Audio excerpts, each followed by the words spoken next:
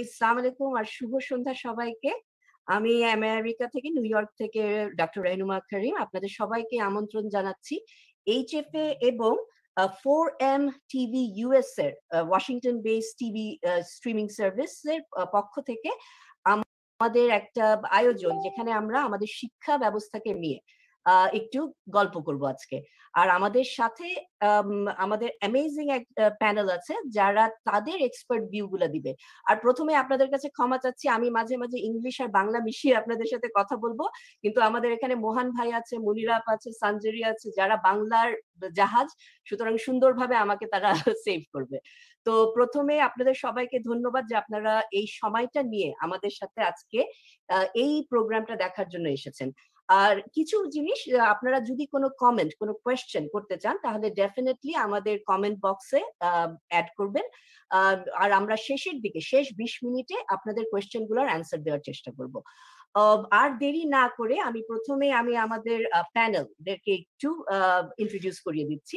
প্রথমে আমার সব ধরনের পাগলামির সহযোগী মনিরা আপা, মনিরা রহমান, উনি অ্যাসেট সার্ভাইভার্স ফাউন্ডেশনেরও পরিচালক ছিলেন এবং এখন উনি founder of innovation for wellbeing এর পরিচালক।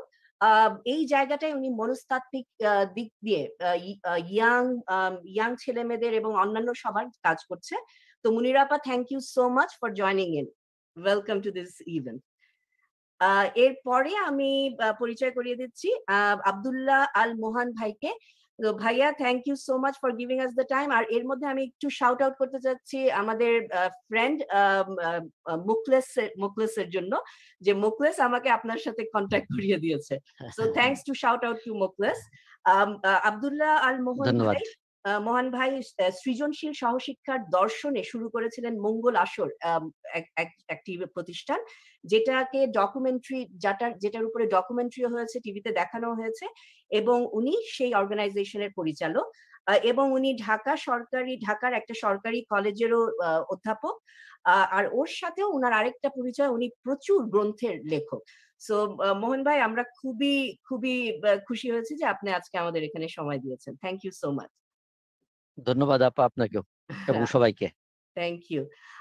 এরপরে আমি আরেকজন এডুকেটর, যেহেতু আমরা আজকে এডুকেশন নিয়ে কথা বলছি, আরেকজন educator Hasan Sanjari, senior lecturer of business studies and economics, NOIC, একটা ক্যানাডিয়ান বেস ইনস্টিটিউশনের শিক্ষক, এবং সে লেখকও। তার বই রিসেন্টলি পাবলিশড হয়েছে, বের হয়েছে। Sanjari, thank you so much for being with us.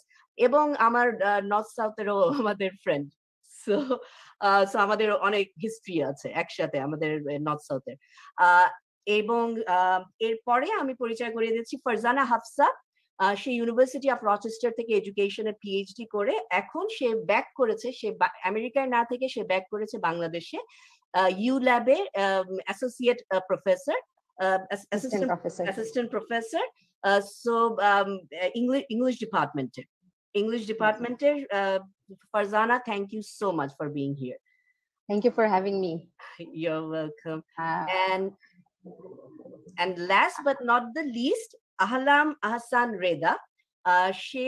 সে হলো পরিচালক ফুলকি, অ্যামেজিং একটি নন প্রফিট অর্গানাইজেশন যেখানে গার্মেন্টস ইন্ডাস্ট্রির ছেলে মেয়েদের, বাচ্চাদের ডে কেয়ার, ডিফারেন্ট জায়গায় ডে কেয়ার প্রতিষ্ঠার উপরে কাজ করছে। তো রেদা, আমরা তাকে রেদা বলেই ডাকি। রেদা, thank you so much for giving us the time. Thank you for having me. আমরা তাহলে এখন যেটা শুরু করতে যাচ্ছি, কেন এই প্রোগ্রামটা আমরা করছি। প্রোগ্রামটা মেইন জিনিসটা হলো এডুকেশন। আর আমি যে বড় হয়েছি বাংলাদেশে, এবং আমার আমি পাবলিক স্কুলে পড়াশোনা করেছি এবং তারপরে আমেরিকায় এসেছি।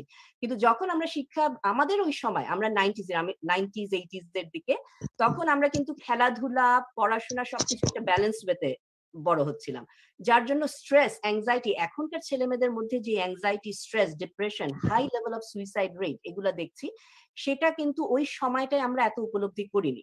কারণ খেলাধুলা, নিজেকে জানা, বই পড়া, এইসবের মধ্যে বড় হয়ে উঠেছি। কিন্তু খুবই দুঃখের বিষয় যে এখনকার দিনের ছেলেমেয়েরা চাইল্ডহুডটা, যে শৈশবটা হারিয়ে যাচ্ছে অনেক সময় এই পড়াশোনার প্রেসারে। তো আমি এই জায়গাগুলোতে কথা বলছি যে কিভাবে আমাদের এডুকেশন সিস্টেমটাকে আমরা আরেকটু ভালো করতে পারি, যেখানে ছেলেমেয়েরা তাদের শৈশবকে হারাবে না, তাদের ক্রিয়েটিভিটি, ইনোভেশন, ক্রিটিক্যাল থিঙ্কিং এইসব জিনিসগুলোতে বিকশিত হবে, যেটা আমাদের ফিউচারের পৃথিবীর জন্য খুবই দরকার, ভবিষ্যতের জন্য খুবই দরকার। তো প্রথমে আমার প্রশ্ন মুনিরা আপার কাছে হবে। মুনিরা আপা, আপনি যেহেতু এই ব্যাপারে কাজ করছেন মনস্তাত্ত্বিক দিকটায়, আর আপনি অনেক স্কুলে আপনাদের অর্গানাইজেশন হয়ে ডিফারেন্ট প্রোগ্রাম করছেন, আপনি কি কি সমস্যা এখন ছেলে মেয়েদের মধ্যে দেখছেন? আর পাড়া উৎসবে আমি জানি আপনার মেন্টাল হেলথ এন্ড ওয়েলবিং এর একটা স্টল ছিল, সেখানে আপনি বলছিলেন যে প্রচুর ইয়াং ছেলেমেয়েরা আসছিল।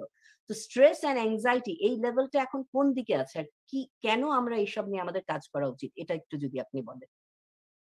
ধন্যবাদ রেনুমা, এরকম একটা আয়োজনে আমাকে যুক্ত করার জন্য। ধন্যবাদ ফোরাম টিভি ইউএসএ কে, কারণ সত্যি খুব ভালো লাগে বারবার একসাথে যে কাজগুলো করি আমরা সেগুলোর জন্য। আজকের যে বিষয়টা, এটা আসলে শুধুমাত্র যে আমাদের শিক্ষার্থীদের জন্য তা না, আমাদের যে প্যারেন্টসরা আমরা আছি তাদের জন্য, আমাদের যে স্কুল যদি বলি যে অথরিটি, টিচার্স, অথবা আমরা যদি বলি যে হোল নেশন, আমাদের পলিসি মেকার, সবার জন্য কিন্তু একটা বার্নিং ইস্যুস হয়ে গেছে যে এই যে ইয়াং পপুলেশন, যে কোভিড পরবর্তী সময়ে যে রিসার্চ গুলো হয়েছে সেখানে দেখা গেছে যে ডিপ্রেশন, অ্যাংজাইটি, স্ট্রেস এটা প্রায় ৩-৪ গুণ বেড়ে গেছে ইয়াং পপুলেশনের মধ্যে। এবং রিসেন্ট কয়েকটা রিসার্চে দেখা গেছে যে ইউনিভার্সিটি স্টুডেন্টদের মধ্যে আত্মহত্যার সংখ্যা অনেক বেড়ে গেছে।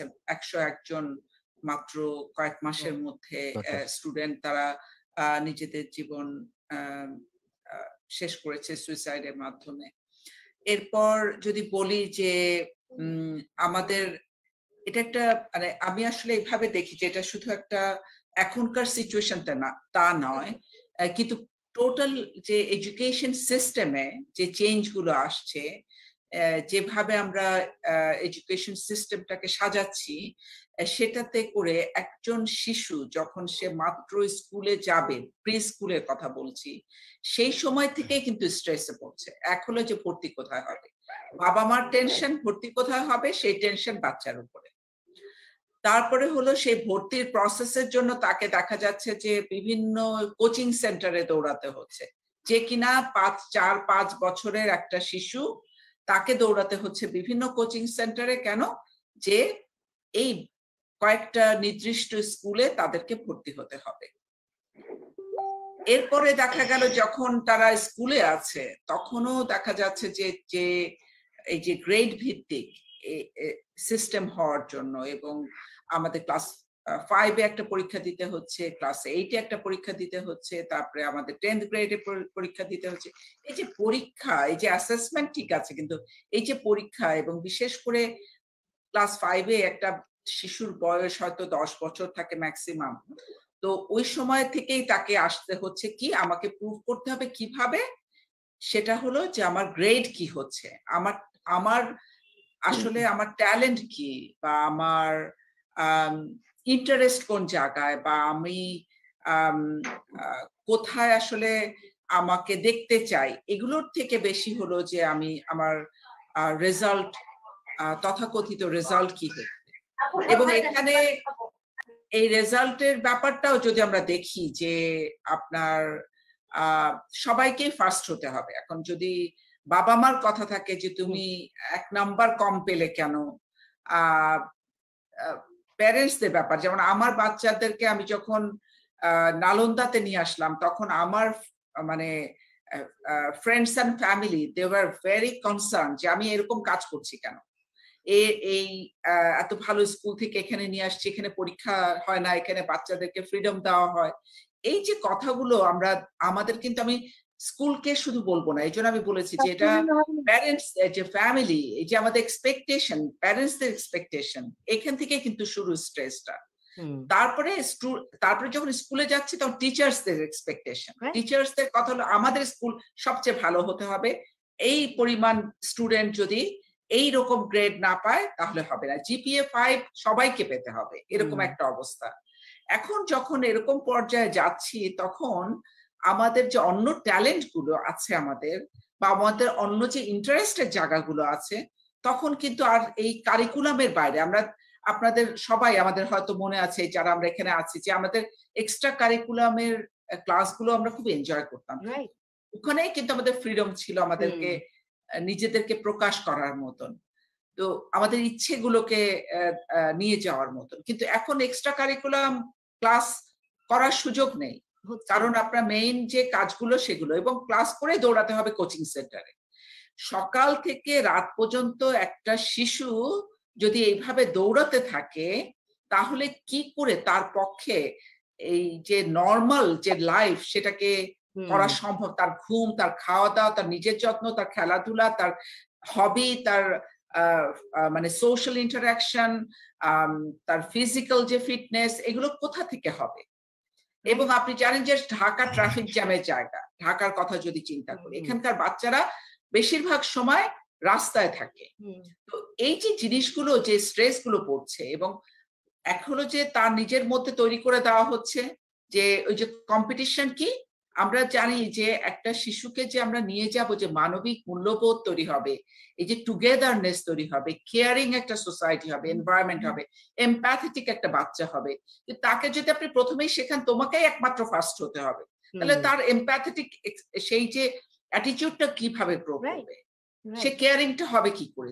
এই জিনিসগুলো কিন্তু সব মিলিয়ে আমি বলবো যে এটা এখন একটা, মানে এটা কিন্তু একটা ইমার্জেন্সি সিচুয়েশন হয়ে গেছে। শিশুদের মানসিক অবস্থাটা এখন এমন জায়গায় আছে, আমরা বিহেভিয়ারাল ইস্যুস নিয়ে প্রচুর প্যারেন্টসদের আসছে, বিহেভিয়ারাল ইস্যুস নিয়ে, অ্যাডিকশন ইস্যুস নিয়ে, আপনার রিলেশনশিপ ইস্যুস নিয়ে, প্যারেন্টস সিবলিংসদের সাথে রিলেশনশিপ মানে হিউজ ইস্যুস হয়ে যাচ্ছে। এবং এখানে শুধু ইন্ডিভিজুয়াল আপনার যে কাউন্সেলিং সেটা করে লাভ হচ্ছে না, এটা আপনার যে ফ্যামিলি কাউন্সেলিং করতে হচ্ছে, কারণ এটা না হলে সেই বাচ্চাটা হয়তো ঠিক হচ্ছে কিন্তু তার আশেপাশে মানুষরা হচ্ছে না। এখন আপনি দেখেন যে একটা স্কুলে আপনার, মানে মেইন স্ট্রিম স্কুলের কথা বলছি আমি, অবভিয়াসলি মেইন স্ট্রিম স্কুলে আপনার কোনো তাদের মানসিক অবস্থা বোঝার জন্য বা তাদেরকে মানসিক সহায়তা দেওয়ার জন্য এমন কেউ কি ট্রেন কেউ আছে সেই স্কুলগুলোতে? মানসিক স্বাস্থ্য বোঝার জন্য কি কেউ আছে? কোনো শিক্ষক অথবা সেখানে যারা আছেন তারা কি কেউ আছে? সেই ধরনের ভাবে কি আমরা শিক্ষকদেরকে তৈরি করেছি? আর এই জায়গাতে আমরা এখনো মানুষজনকে মানে ওই প্রাধান্যটা কিন্তু দিতে পারছে না তারা মানে স্কুলের প্রিন্সিপাল বলেন, বলেন, তারা এখনো কেন এই মানসিক জায়গাটা আমাদের দেখতে হবে এটা কিন্তু বুঝতে পারছে না। কিন্তু আমি একটা এক্সাম্পল দিব, যে অনেক বাচ্চাগুলোতে আমি সবসময় ইন্টারভিউ নেই, তখন ওরা বলে যে আমরা জম্বির মতন হয়ে যাচ্ছে, তো ওরা কোনো কিছু থিঙ্ক করতে পারে না, ওরা বড় যখন হচ্ছে it is setting them for failure. ওই বড় হলে যে ডিসিশন মেকিং, কেয়ার, এমপ্যাথি, তখন ওরা অ্যাডাল্টও হচ্ছে কিন্তু একটা হাই পারফরমেন্স অ্যাডাল্টে পরিণত হচ্ছে না। এই জিনিসগুলাই যেমন বাবা মারা বুঝতে চাচ্ছে না যে ওই ছোটকাল থেকে একটা সুন্দরভাবে, এটা একটা অর্গানিক গ্রোথ, বাচ্চার পড়াশোনাটা হওয়া উচিত অর্গানিক, মেকানিক না। কিন্তু আমরা একটা যান্ত্রিক সিস্টেমের মধ্যে তাদেরকে বসিয়ে দিয়েছি যে এখন থেকে তুমি এই করো, তোমার কম্পিটিশনে জিততে হবে। তো এই জায়গাগুলোর জন্যই আমাদের, আপনারা যে কাজগুলো করছেন এটা মারাত্মক একটা জায়গা, কিন্তু অনেক অনেক কষ্ট, অনেক কিছু করতে হবে। মোহন ভাই, আপনি কিছু যদি বলেন এই ব্যাপারে। জি, ধন্যবাদ আপা। আমি প্রথমেই সবাইকে আবারও মঙ্গল আসরের পক্ষ থেকে শুভেচ্ছা জানাই। আমাদেরকে এখানে আমন্ত্রণ জানানোর জন্য আন্তরিকভাবে ধন্যবাদ জানাচ্ছি।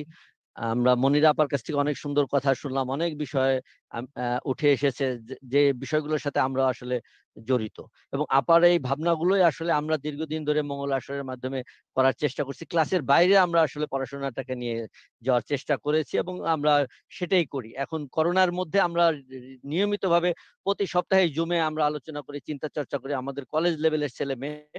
তো আপা যেমন জিপি এর কথা বললেন, আমরা জিপি এর দিকে নজর দেই না, আমরা দেই তার আনন্দের সাথে শিক্ষার জন্য।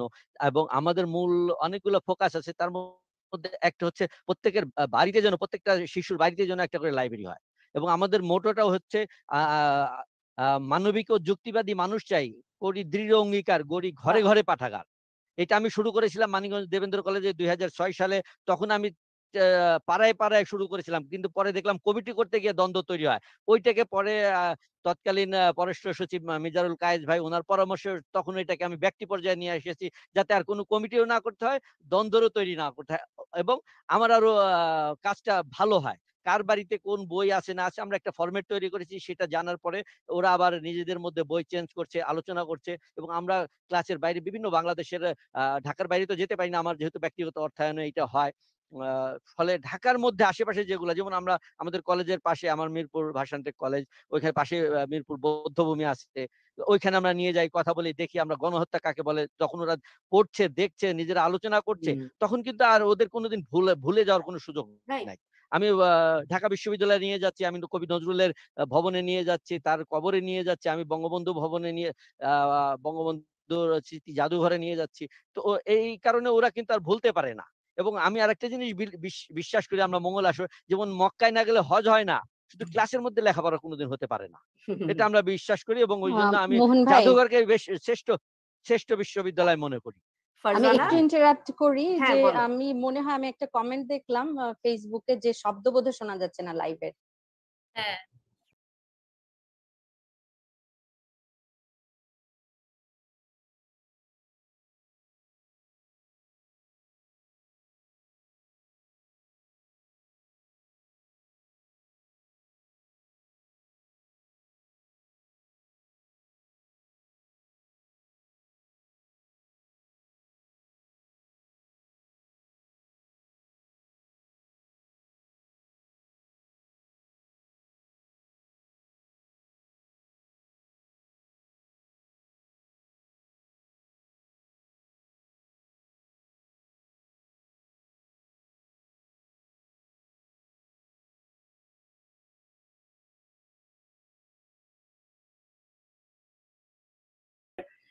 she has been an inspiration. Nisha Tapa, she has been my inspiration.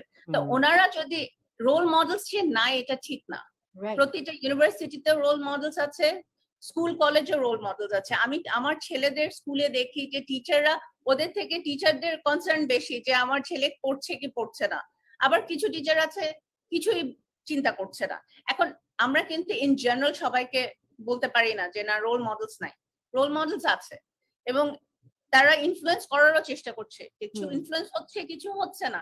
এটা কিন্তু নট যে it's a general thing, it's not that যে আমরা বলতে পারবো যে হ্যাঁ সবাই একই রকম একই ধাঁচে, আমরা সেভাবে বলতে পারি না। এটা আসলে again it comes from the root, early childhood development। কেন আমরা এত এমফাসাইজ দিই 0 to 6 years of old children কে আমরা কেন বলি যে তারা কি শিখছে is what they are going to behave, it's what they're going to take with them. 0 to 6 years old children, their brain, 0 to 3-year-old children, their brain development, তারা যেটা শিখে আসে, তাদের যে familiarization with the environment। আমার একটা খুব favorite quote আছে যে it takes a village to raise a kid, to raise a kid. So it's not just me, it's just not the teachers, it's just not the neighbors, it's about the entire environment. Definitely. And my son said the same thing, and I was amazed when he said it to me, je Ammo, it is the pressure that is it overwhelms us, because একটা 10 বছরের বাচ্চা 20 বছর আগে তার যা maturity ছিল, একটা 10 বছরের বাচ্চার সেই ম্যাচুরিটি এখনো, বাট এখনকার বাচ্চাদের এক্সপোজার বেশি, এখনকার বাচ্চাদের নলেজ বেশি, that is overwhelming them, that we don't know how to handle. সেই ম্যাচুরিটিটা হ্যান্ডেল করতে গিয়ে তখন they are going different ways. If they are guided properly, they're going the right way. If they're not guided properly, they're going a wrong way. Definitely. এখন এটা হচ্ছে গিয়ে যে এই যে এত বড় একটা জিনিস আমার নিজের মাথায় আসে না, কিন্তু আসলে তো আমাদের সময়কার, আমরা একটু আগে you are saying যে আমাদের সময় আমরা খেলেছি, আমরা বাইরে ছিলাম, but now kids are going out and playing, but they're also having a lot of gadgets and information. They're all over the world, they're in touch with other people, they are they have so much information, they don't know what to do with it. মানে too much information, কিন্তু ওই information থেকে কোন ইনফরমেশনটা আমার কাজে লাগবে আর কোনটা আসল, ওই জিনিসটা। আর এই গাইডটা আমাদের বলছি যে ক্রিটিক্যাল থিঙ্কিং অথবা কোনো কিছু মানে কোন ডিসিশনটা কিভাবে নিতে হয়, এই জিনিসগুলা কি আমাদের স্কুল সিস্টেম জানা শিখাতে পারে কিনা। তো আমরা ওই জায়গাটাই আমরা করছি। আর এখানে আমি যেমন একটু করতে পারে, আমার মনে হয় কি instead of blaming যে আমরা স্কুলে করছি না, এত চেঞ্জ হয়ে যাচ্ছে, স্কুল সিস্টেম করছে বাট সাথে কি ওরা সাপোর্ট পাচ্ছে? Because nowadays when the school is trying to implement something, the parents are being over cautious. আমি এটা যেমন শুনেছি, যে আমার বোনের ছেলের স্কুলে যেমন গ্রেড সিস্টেমটা, গ্রেডিংটা উঠিয়ে দিতে চেয়েছিল কিন্ডারগার্টেন লেভেলে, কিন্তু তখন প্যারেন্টসরা সবাই বলল না আমি তাহলে বুঝবো কিভাবে আমার ছেলে ক্লাসের টপ স্টুডেন্টদের মধ্যে আছে কিনা। তো এই যে কম্পিটিটিভ সেম সিচুয়েশন হয়েছিল রেনুমার নালন্দাতেও, প্যারেন্টসদের মধ্যে ডিভিশন ছিল, একটা গ্রুপ বলছিল তারা চায় আর একটা গ্রুপ বলছিল না, মানে এটা খুবই একটা কমপ্লেক্স সিচুয়েশন। যখন আপনি যেটা আমরা বলছি, এবং শুধু কম্পিটিশন নয়, মাদের মধ্যে কম্পিটিশন, রাইট। এবং দেখেন যখন আপনি পরবর্তীতে ভর্তি হতে যাবেন, ব্যাপারটা কিন্তু বাবা মাদের চিন্তাটাও আমি ভাবছি যে কেন তারা এতটা ওভারওয়েলম হয়, কারণ তারাও তো স্ট্রেস আউট হচ্ছে। এটার পিছনে কারণ হলো যে আপনার অ্যাডমিশন সিস্টেম গুলো দেখেন, আপনি একটা শিশু বলছে যে ক্লাস 7 থেকে তার প্যারেন্টসরা লক্ষ্য করছে যে বাচ্চাটা স্কুলে যেতে চাচ্ছে না, তারপরে ক্লাস 8-এ 9-এ গিয়ে তাদেরকে কিন্তু সায়েন্স আর্টস নিতে হয়, এবং এরপরের থেকে তার ডিটোরেট করা শুরু করলো এরকম যে সে ঘরবন্দি থাকে, কারোর সাথে মিশে না, স্কুলে যাওয়ার সময় তার সব ধরনের ফিজিক্যাল প্রবলেম শুরু হয়ে যায়, তারপরে তার সাইকোলজিক্যাল ইন্টারভেনশন নেওয়া হলো। আস্তে আস্তে আমরা বুঝতে পারলাম যে মেয়েটা আসলে ম্যাথস খুব ভয় পায়, বেশি একটা ভালো না, এবং স্কুলের স্টুডেন্টরা বলেছে যে গাধারা আর্টস নেয় আর যারা ভালো স্টুডেন্ট তারা সায়েন্স নেয়। তো ও তো আর গাধা হবে না, ওকে স্বাভাবিকভাবে সায়েন্স নিতে হয়েছে। সায়েন্স নেওয়ার পরে ও আর ম্যাথসে কোপ করতে পারছে না ভালো করে, এদিকে ও আর্টে খুব ভালো, আর ওর যত খারাপ করছে টিচাররা তত বকাবকি করছে, তুমি আর্টে এত সময় দেয় বলে তুমি পড়াশোনায় ভালো করছো না। কি হলো শেষ পর্যন্ত মেয়েটা মানে একটা চরম মানসিক দুরবস্থার মধ্য দিয়ে যেতে থাকলো। ইন্টারভেনশনের পরে কি হলো, সেই মেয়েটি কিন্তু আমরা স্কুলের সাথে কথা বললাম, প্যারেন্টসরা খুবই সাপোর্টিভ ছিল যখনই তারা বুঝতে পেরেছে যে না এটা ঠিক না, হচ্ছে না তার সন্তানের জন্য, কিন্তু সিস্টেমের কারণে বাবা মা বাইরেও যেতে পারছিল না। কিন্তু সেই মেয়েটি কিন্তু আর্টে ইন্টারন্যাশনাল অ্যাওয়ার্ড পেয়েছে। দেখেন একটা ট্যালেন্টকে আমরা শুধুমাত্র কিরকম ধরনের সিস্টেমের জন্য এই মেয়েটা কিন্তু শেষ হয়ে যেতে পারতো, কিন্তু সে ঘুরে দাঁড়িয়েছে। ভেঙে দেওয়া হচ্ছে বাচ্চাদের আসলে।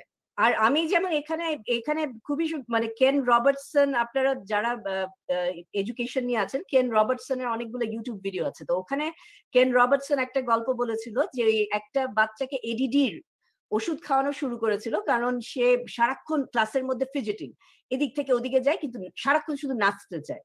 তখন ডক্টরের কাছে নিয়ে যাওয়ার পরে মাকে বললো যে আচ্ছা আমরা একটু বাইরে যাচ্ছি, তুমি এখানে একটু রুমে থাকো। মাকে নিয়ে বাইরে গেল, আর তখন ছোট জানলা দিয়ে দেখলো যে মেয়েটা ওই রুমের মধ্যে সে মিউজিক, নিজের মনের মধ্যে মিউজিকের মতন ই করে নাচছে। তারপরে ডক্টর এসে বললো তোমার মেয়ের কোনো অসুখ নাই, তোমার মেয়েকে তুমি এই স্কুল থেকে সরিয়ে নাচের স্কুলে দাও, ওর ভিতরে আছে ওই নাচের সোলটা।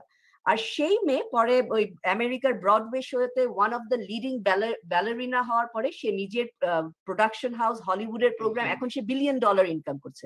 কিন্তু তাকে যদি আমরা জোর করে ম্যাথ বা ইসের মধ্যে ঢুকিয়ে দিতাম তাহলে কিন্তু একটা অন্যরকম সিচুয়েশন, এই পুরো একটা স্কিল আমাদের ঝরে পড়তো।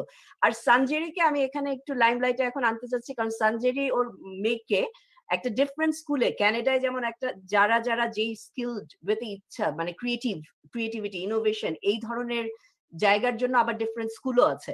তো সঞ্জেরি এমনি তোমার এইসব ব্যাপারে কি মতামত, আর কেন তুমি তোমার মেয়েকে ওই স্কুলটায় দিয়েছো যে কনভেনশনাল স্কুলগুলোতে সিস্টেমের মধ্যে নাই করে? ধন্যবাদ। আমি নিজে যেহেতু এটা বোধহয় আমার কত 19তম বছর হবে, মানে আমি শিক্ষকতা করি, এবং আমার কাজটা ছিল আসলে বেসিক্যালি বাচ্চাদের নিয়ে। হ্যাঁ, আমি 10, 11, 12, 9, 11, 12 এই বাচ্চাদের সাথে আমি ডিল করেছি। এবং পার্সপেক্টিভটা আমার কাছে একটু বেশি ক্লিয়ার, কারণ হচ্ছে আমি দুটা জায়গায় পড়েছি। আমি বাংলাদেশে পড়েছি, আমি এখানে পড়াচ্ছি একই সেট। তো ব্যাপারটা হচ্ছে আমি যেটা এখানে আসার পরে আমার যেটা রিয়েলাইজেশন হচ্ছে সেটা হচ্ছে এই যে গ্রেড সিস্টেমটা নিয়ে আমরা যেটা বলি, এটা কিন্তু এখানেও আছে। এটা এখানেও আছে, লোকালি আছে এবং ইন্টারন্যাশনালিও আছে। সবাই এই গ্রেডকে চেস করার চেষ্টা করে। বাট এখন কিছুটা রিয়েলাইজেশন তৈরি হয়েছে প্যারেন্টসদের মধ্যে, যারা এখন মডার্ন অভিভাবক, যারা একটু মডার্ন শিক্ষায় শিক্ষিত, ওনারা এখন গ্রেডটাকে একটু পেছনে রেখে বাচ্চাদের যেখানটা ইন্টারেস্ট ওখানটাতে একটু জোর দেওয়ার চেষ্টা করছেন, বাট খুবই কম। আমার বেলা যেটা হয়েছে, আমার মেয়ে ও হচ্ছে ক্রিয়েটিভ রাইটিং এ পড়াশোনা করতে চায়। তো ব্যাপারটা হচ্ছে আমরা তো আসলে ডাক্তার ইঞ্জিনিয়ার ছাড়া তো কোনো কিছু আসলে লাইফে করতে পারাটাকে আসলে সাকসেস ধরি না এখনো। আমরা ভাবি ডাক্তার হতে পারলে, ইঞ্জিনিয়ার হতে পারলে ওইটাই ঠিক আছে। হ্যাঁ, বড় একটা সিইও, বড় একটা কোম্পানিতে চাকরি করতে পারলে, অনেকগুলো মেলা টাকা ইনকাম করতে পারলে, that's what we call a successful life. ওই ডেফিনিশনটা থেকে, ওই ট্যাবুটা থেকে আমরা এখনো বেরোতে পারিনি। তো আমার মেয়ে যখন প্রথমবার আমাকে বলল যে বাবা আমি একটু ক্রিয়েটিভ রাইটিং পড়াশোনা করতে চাই, আমি একটা ধাক্কা খেলাম। ক্রিয়েটিভ রাইটিং, ওকে, আচ্ছা, কিন্তু কেন ক্রিয়েটিভ রাইটিং পড়তে, করবিটা কি? তখন বলছে আমি পছন্দ করি ক্রিয়েটিভ রাইটিং। এটা একটা সিম্পল অ্যান্সার ছিল। তো পরে আমি বললাম আচ্ছা ঠিক আছে, এটা নিয়ে তোর সাথে আমি আলোচনা করবো, পরে কথা বলবো। পরে আমি অনেক চিন্তা ভাবনা করে দেখলাম যে আসলে ব্যাপারটা তো তাই, যে ওরা যে জায়গাটাতে পছন্দ করবে ওখানে দিলেই ওরা ওই জায়গাটা থেকে একটা নিজের আসন তৈরি করবে। তো আমি পরবর্তীতে আমার সিদ্ধান্ত আমি চেঞ্জ করলাম। আমি আমার ওয়াইফকে বললাম যে ওকে তুমি কোনো প্রেশার ক্রিয়েট করো না। আমার ওয়াইফ বলছে হ্যাঁ তুমি সায়েন্সে নাও, এটা করো ওটা করো। তুমি ওকে কোনো প্রেশার দিও না, ও যদি ক্রিয়েটিভ রাইটিং এ পড়তে চায় লেট হার ডু ইট, দেখি আমরা, অসুবিধা নেই। তা আমি ওকে বললাম যে ক্রিয়েটিভ রাইটিং যদি করতে হয়, তো যদি একজন লেখিকা হতে হয়, তাহলে তোকে প্রচুর বই পড়তে হবে। তুই কি বই পড়িস? আমি বলছে পড়ি তো। আমি বলছি কি ধরনের বই পড়িস?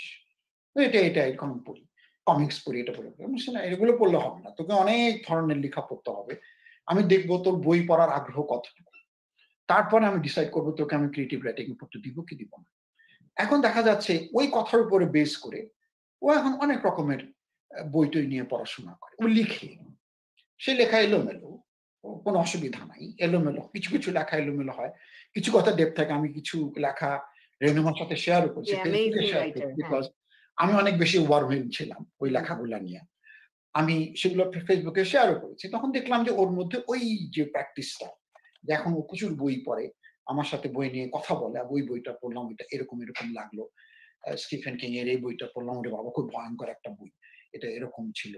তো এই ব্যাপারটা ওর মধ্যে আসে। তো আমি হ্যাপি এই কারণে যে ওর লাইনটাকে আমি ফ্যাসিলিটেট করতে পেরেছি। এখন সে তার লাইনে নিজেকে গড়তেছে, যে সে will be going for creative writing. তো এটা ছিল আমার এই সিদ্ধান্তের পেছনে। আর টিচার হিসাবে আমি যেটা সবসময় বলতে চাই, যে এই হোম বেসড, আমাদের হোমওয়ার্ক বেসড যে একটা এডুকেশন আছে বাংলাদেশে, আমি নিজে দেখছি যে এরকম কোন ক্লাসে পড়ে 2 বা 3 ছেলে এরকম বড় ব্যাগ ঘাড়ের মধ্যে, ব্যাকপ্যাক, এতগুলো বই, এগুলো নিয়ে সে সিঁড়ি বেয়ে উঠতেছে। আমি নিজে ব্যাগটা ধরছি, আমি বলছি বাবা দে আমার কাছে, দে ব্যাগটা দে, আমি তোকে আগে দিচ্ছি। না স্যার ইটস অলরাইট। আমি বলছি না ইটস নট অলরাইট, দে আমাকে, দে ব্যাগটা দে, আমি তোকে আগে দিচ্ছি। আমি ওকে আগে দিচ্ছি, কারণ উঠতেই পারতেছিল না সিঁড়ি দিয়ে অত বড় ব্যাগ। আমি জিজ্ঞেস করলাম তুই ব্যাগের মধ্যে রাখিসটা কি আছে কি এটা? তো বলছে স্যার এটার মধ্যে সব বই আছে আমার, সব বইগুলো আনতে হয়, এখানে হোমওয়ার্কের খাতাপত্র আছে। তো এই যে হোমওয়ার্ক বেসড যে ব্যাপারটা, ওটা কিন্তু এখানে নাই। এখানকার স্কুলগুলোতে যেটা করে, ওরা বলে একটা ক্লাস ওয়ার্ক করো, এই ক্লাস ওয়ার্কটা যারা শেষ করতে পারবে শুধুমাত্র তারাই এটাকে বাসায় নিয়ে যাবে, কমপ্লিট করবে, পরের দিন আনবে। যে ক্লাস ওয়ার্কটা শেষ করলো ক্লাসে, তার জন্য কোনো হোমওয়ার্ক নেই। তার মানে এখানে ওই 3টার পরে যারা বাসায় চলে আসতেছে, যারা ক্লাস ওয়ার্ক কমপ্লিট করে, তাদের কিন্তু আসলে কোনো হোমওয়ার্কের প্রেশার নাই। ওরা আসতেছে, ওরা মাঠে চলে যাচ্ছে, ওরা টিভি দেখতেছে, গল্প করতেছে, they have a kind of social life everyday. ওরা ওইটাকে মেনটেন করে। হ্যাঁ, মেইন প্রেশারটা গিয়ে পরে হচ্ছে হাই স্কুলে গিয়ে। হাই স্কুলের সিস্টেমটা একটু ডিফারেন্ট, বাট ওদের একদম সেই 0 থেকে একেবারে মোটামুটি মিডল স্কুল পর্যন্ত 7-8 পর্যন্ত ওদের কিন্তু ঠিক এইভাবেই করানো হয়, ওরা দে এনজয়। এবং প্রজেক্ট বেসড লার্নিং যেটা করে, এখন হাই স্কুলে উঠে এখন যেটা করে প্রজেক্ট বেসড লার্নিং। তো এই জিনিসগুলো করে কি ওই জায়গাটাকে ফ্যাসিলিটেট করে যে বাচ্চারা নিজেদের পছন্দটা বুঝে। যখন আপনি একটা প্রজেক্ট দিবেন, একটা মিউজিকের প্রজেক্ট হোক কিংবা বিজনেসের প্রজেক্ট হোক কিংবা ইকোনমিক্সের প্রজেক্ট হোক, ওরা যখন কাজটা করে আনন্দ নিয়ে করে, তখন ওরা ওদের পছন্দটা বুঝতে পারে যে আচ্ছা আমি এই জায়গাটা পছন্দ। আমি সেই কারণেই রেনুমা এইটাই খুবই দরকার, কারণ আমাকে যেমন আমি যখন বড় হচ্ছিলাম, আমি তো এইচএসসি এসএসসি, আর আমরা জানি যে এইচএসসি এসএসসি সময় কিরকম চাপটা থাকে, কিন্তু ইন্টারেস্টিংলি ওই চাপটা আমি ফিল করিনি, কারণ আমার বাবা বলেছিল যে তুমি গ্রেড নিয়ে চিন্তা করবে না, তুমি শুধু কি শিখছো এটা নিয়ে চিন্তা করো, তুমি কি পাচ্ছ না পাচ্ছ এটা নিয়ে আমার মাথা ব্যথা নেই। ওই জন্য আমি কিন্তু সেই বাসায় এসে গল্পের বই পড়ছি, বিকালবেলা খেলতে যাচ্ছি, তারপরে মাগরিবের পরে একদম ওই যে বই নিয়ে 2 ঘন্টা বা 3 ঘন্টা আমরা পড়াশোনা করে 10টার মধ্যে 11টার মধ্যে ঘুমাতে চলে যাচ্ছি। তো ওই হেলদি একটা লাইফস্টাইল এখন বাচ্চাদের দেখছি রাত 8টা-9টা পর্যন্ত টিউটরিং করছে। তো এই জায়গাগুলোতে আমাদের আরো মানে আমরা মডিফাই করতে পারি। এবং স্কুলগুলা কিন্তু পাবলিক স্কুলগুলো আমরা যেমন ইংলিশ মিডিয়াম অনেক স্কুলগুলাই ডিফারেন্ট ওয়েতে আছে, কিন্তু পাবলিক স্কুলগুলো আমাদের বাংলাদেশে কিন্তু এখনো অনেক সমস্যার মধ্যে দিয়ে যাচ্ছে। তো আমি যেমন একটা পাবলিক স্কুলের ফারজানার কাছে আসার আগে আমি সাজিদের কাছে, ও বাংলাদেশের গভর্নমেন্ট একটা স্কুলে নড়াইলে পড়েছে, এখন সে ইউনিভার্সিটিতে ঢুকছে।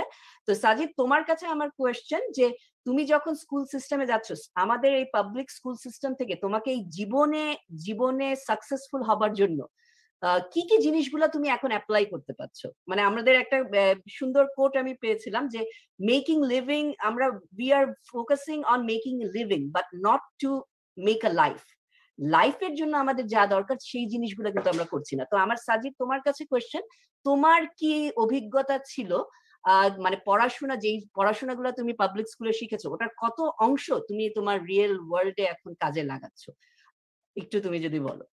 আচ্ছা, তো একটা গুরুত্বপূর্ণ কোশ্চেন করেছেন, কারণ হচ্ছে প্রাইমারি সেকেন্ডারি ফেজ পার করে এখন ইউনিভার্সিটিতে আন্ডার গ্রাজুয়েট হিসেবে ঢুকবো। তো ওভারঅল একটা সামারির রেখা যদি আপনার প্রথম কথায় টানতে হয়, তো এটাই বলার যে দুইটা কথাতে প্রথমে আইডেন্টিফাই করব আমার সেকেন্ডারি আর প্রাইমারি লাইফকে আমার দৃষ্টিতে। সেটা হচ্ছে যে হওয়ার কথা ছিল বহুমুখী প্রতিভার অধিকারী, কারণ আমাদের এডুকেশন সিস্টেমে যে মাল্টি ডাইমেনশনাল নলেজ আমরা অ্যাকোয়ার করি বা আমাদের যে বইয়ের বোঝাটা চাপাই দেওয়া হয়, সেই অনুযায়ী আমাদের বহুমুখী প্রতিভার একজন মানুষ হওয়ার কথা ছিল, সেটা মাধ্যমিক পার হয়ে। কিন্তু ওভারঅল এসে দেখছি হয়েছি একমুখী প্রতিভার অধিকারী। এবং সেকেন্ড যেটা, সেটা হচ্ছে যে আমরা চার্লস ডারউইনের একটা সুন্দর একটা কথা জানি যে সার্ভাইভাল অফ দ্য ফিটেস্ট। তিনি হয়তো প্রাণীদের যে সার্ভাইভালের দিক থেকে কথাটা বলছিলেন। তো আমার মনে হয় এটা যদি বর্তমান প্রেক্ষাপটে শিক্ষার্থীদের জন্য সবচেয়ে বেশি সুইটেবল, সেটা হচ্ছে যে এখানে সবসময় সার্ভাইভ করতে হয়েছে, যে নিজেকে ফিট প্রমাণ করার জন্য আসলে। তো এই দিক থেকে আসলে আমাদের একটা বড় রকম মনে হয় যে শিক্ষার্থী যারা আমরা মাধ্যমিক পাশ করছি, যে একটা আইডেন্টিটি ক্রাইসিসে আমরা ভুগি প্রত্যেকে এখানে। এমনকি আমার মনে হয়েছে আমাদের শিক্ষকরাও কিছুটা তাদের আইডেন্টিটি ক্রাইসিসে ভুগে, কারণ হচ্ছে আসলে কোনো কুল আমরা পাই না। যে আপু যেটা বললেন যে অ্যাপ্লিকেশনটা, যে কি স্কিল গুলো অ্যাকোয়ার করছি এবং আন্ডার গ্রাজুয়েট হিসেবে যখন ভার্সিটিতে ঢুকছি, সেটা কোন দিকটা আসলে আমরা ইউজ করছি। তো আসলে আমাদের যেহেতু প্রত্যন্ত বা একটু লোকাল কমিউনিটিতে পড়াশোনা করছি, তো আমার মনে হয়েছে যে আমরা কখনো জ্ঞানমুখী পড়াশোনাটার দিকে যাইনি, হয়েছে শুধু সনদমুখী। তো সবসময় যে স্ট্রাগলটা, যদি নিজেদের ভিতর কোনো স্কিল ডেভেলপ করতে হয়েছে, সেটা একান্তই ব্যক্তিগত প্রচেষ্টায় বা কোনো সোশ্যাল ওয়ার্ক বা সোশ্যাল অ্যাক্টিভিটিস বা নিজেকে জোর করে প্রমাণ করা যে না আমার একটা করা দরকার। তো এডুকেশন সিস্টেম আমার মনে হয় না এখানে যথেষ্ট হেল্প করেছে। তো এটা হচ্ছে আমার অপিনিয়ন আর কি।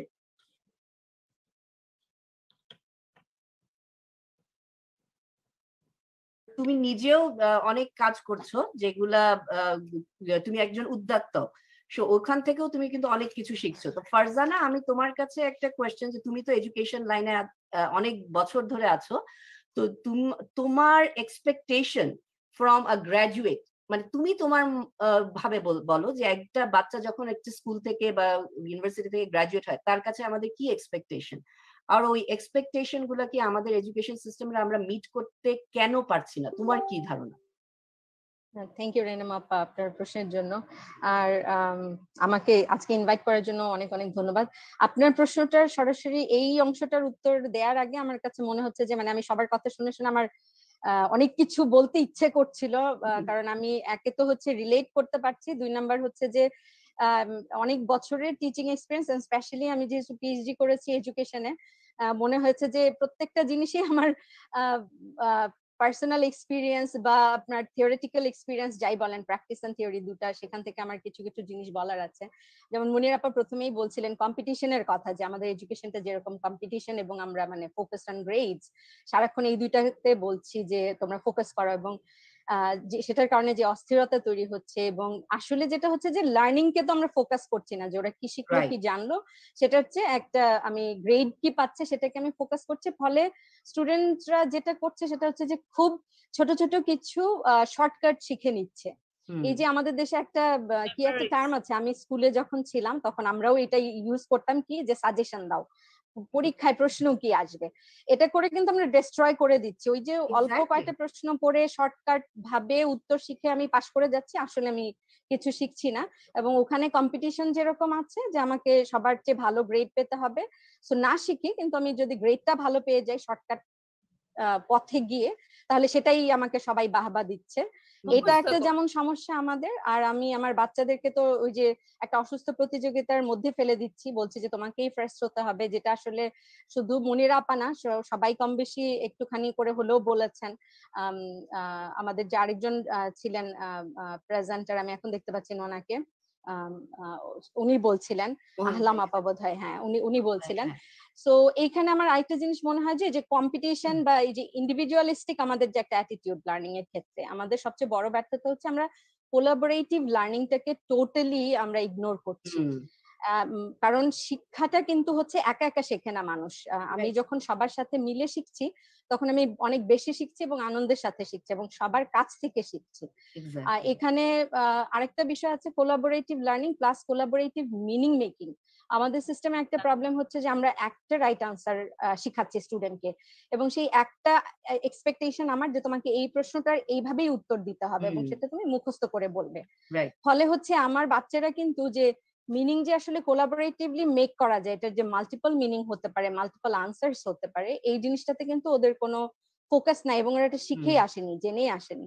আমি তো হায়ার এডুকেশন ইনস্টিটিউশনে পড়াই, আমার কাছে যখন স্টুডেন্ট আসে, যখন ওদেরকে আমি বলি যে প্রশ্নটা আমি করছি এরকম যে তুমি এই জায়গায় হলে, এবং আমি আসলে যেহেতু আমি অ্যাপ্লাইড লিঙ্গুইস্টিক্স মানে টিসল রিলেটেড কোর্স পড়াই, মানে ধরেন কিভাবে টিচার হবে, কিভাবে পড়াবে, যেমন মেথোডোলজি অফ ল্যাঙ্গুয়েজ টিচিং, তারপরে critical approaches two syllabus design, এই ধরনের কোর্স গুলো যখন আমি পড়াই, স্টুডেন্টদেরকে যখন বলছি যে তুমি যেখানে ভবিষ্যতে পড়াবে, নিজেকে যেই তুমি যে কারণে এই সাবজেক্টে ভর্তি হয়েছো, সেই যে তুমি একজন টিচার হবে, রাইট, সেই টিচার যখন হবে, যাদেরকে তুমি পড়াবে সেই ব্যাকগ্রাউন্ডটা মাথায় রেখে তোমার স্টুডেন্টদের নিডস এবং তাদের ব্যাকগ্রাউন্ড, তোমার এডুকেশনাল ইনস্টিটিউশন যেটা, তাদের পলিসি, আমাদের ন্যাশনাল এডুকেশন পলিসি, সবকিছু মাথায় রেখে তুমি কি মনে করো যে তোমার মেথড কি হওয়া উচিত, তোমার অ্যাপ্রোচ কি হওয়া উচিত, তোমার টেকনিক্স কি হওয়া উচিত, এটা যখন বলছি, স্টুডেন্টরা উত্তরগুলা যখন দিচ্ছে, উত্তরগুলা সবসময় কি হচ্ছে, জেনারেলাইজড, মানে সবার কথা ভেবে সে উত্তর দিচ্ছে। আমি কিন্তু প্রশ্ন করেছি আমার প্রশ্ন ছিল যে যে তোমার পয়েন্ট অফ ভিউ কি, তুমি কি মনে করো যে তুমি কি করবে। তো প্রশ্নটা উত্তরটা ওরা বুঝতেই পারছে না, কারণ ওরা তো ওদেরকে কখনো তোমার ওপিনিয়ন কি, তোমার আইডিয়া কি, এটা জীবনে কোনোদিন জিজ্ঞেসই করা হয়নি। তো এইখানে আমি দেখছি যে কোলাবোরেটিভ মিনিং মেকিং এবং স্টুডেন্টকে যে আমি হেল্প করব যে ফাইন্ড ইউর ওন আনসার্স, এবং সেটাতে তাকে আমি হেল্প করব যে তুমি এইভাবে প্রশ্নের উত্তর খুঁজতে পারো, এবং এটার যে আসলে একটা উত্তর নাই, এই জিনিসটা ওরা সবসময় শিখছেও না, এবং এটা মানে এটা যে একটা আসলে বিশাল দুয়ার উন্মুক্ত করতে পারে জানার বোঝার, সেই জিনিসটাতে একটা ল্যাকিং আমাদের থাকছে। আরেকটা জিনিস বারবার যেটা ঘুরে ফিরে আসছে আসলে, যে ডিফারেন্সিয়েটেড লার্নিং বা মাল্টিপল ইন্টেলিজেন্সের কথা, যে একটা বাচ্চার তো দক্ষতা শুধু একটা বিষয় না, কেউ ম্যাথসে ভালো আছে, কেউ হয়তো এই যে আর্টে ভালো আছে, ডান্সে ভালো আছে, রেনুমা আপা আপনি যে এক্সাম্পলটা দিলেন, বা মুনির আপা বলছিলেন, তো সবাই যে কথাগুলো বলছে, এটা কিন্তু এডুকেশনে এই থিওরি গুলা সেই হাওয়ার্ড গার্ডনার সে কবে নিয়ে আসছেন, 1983-তে।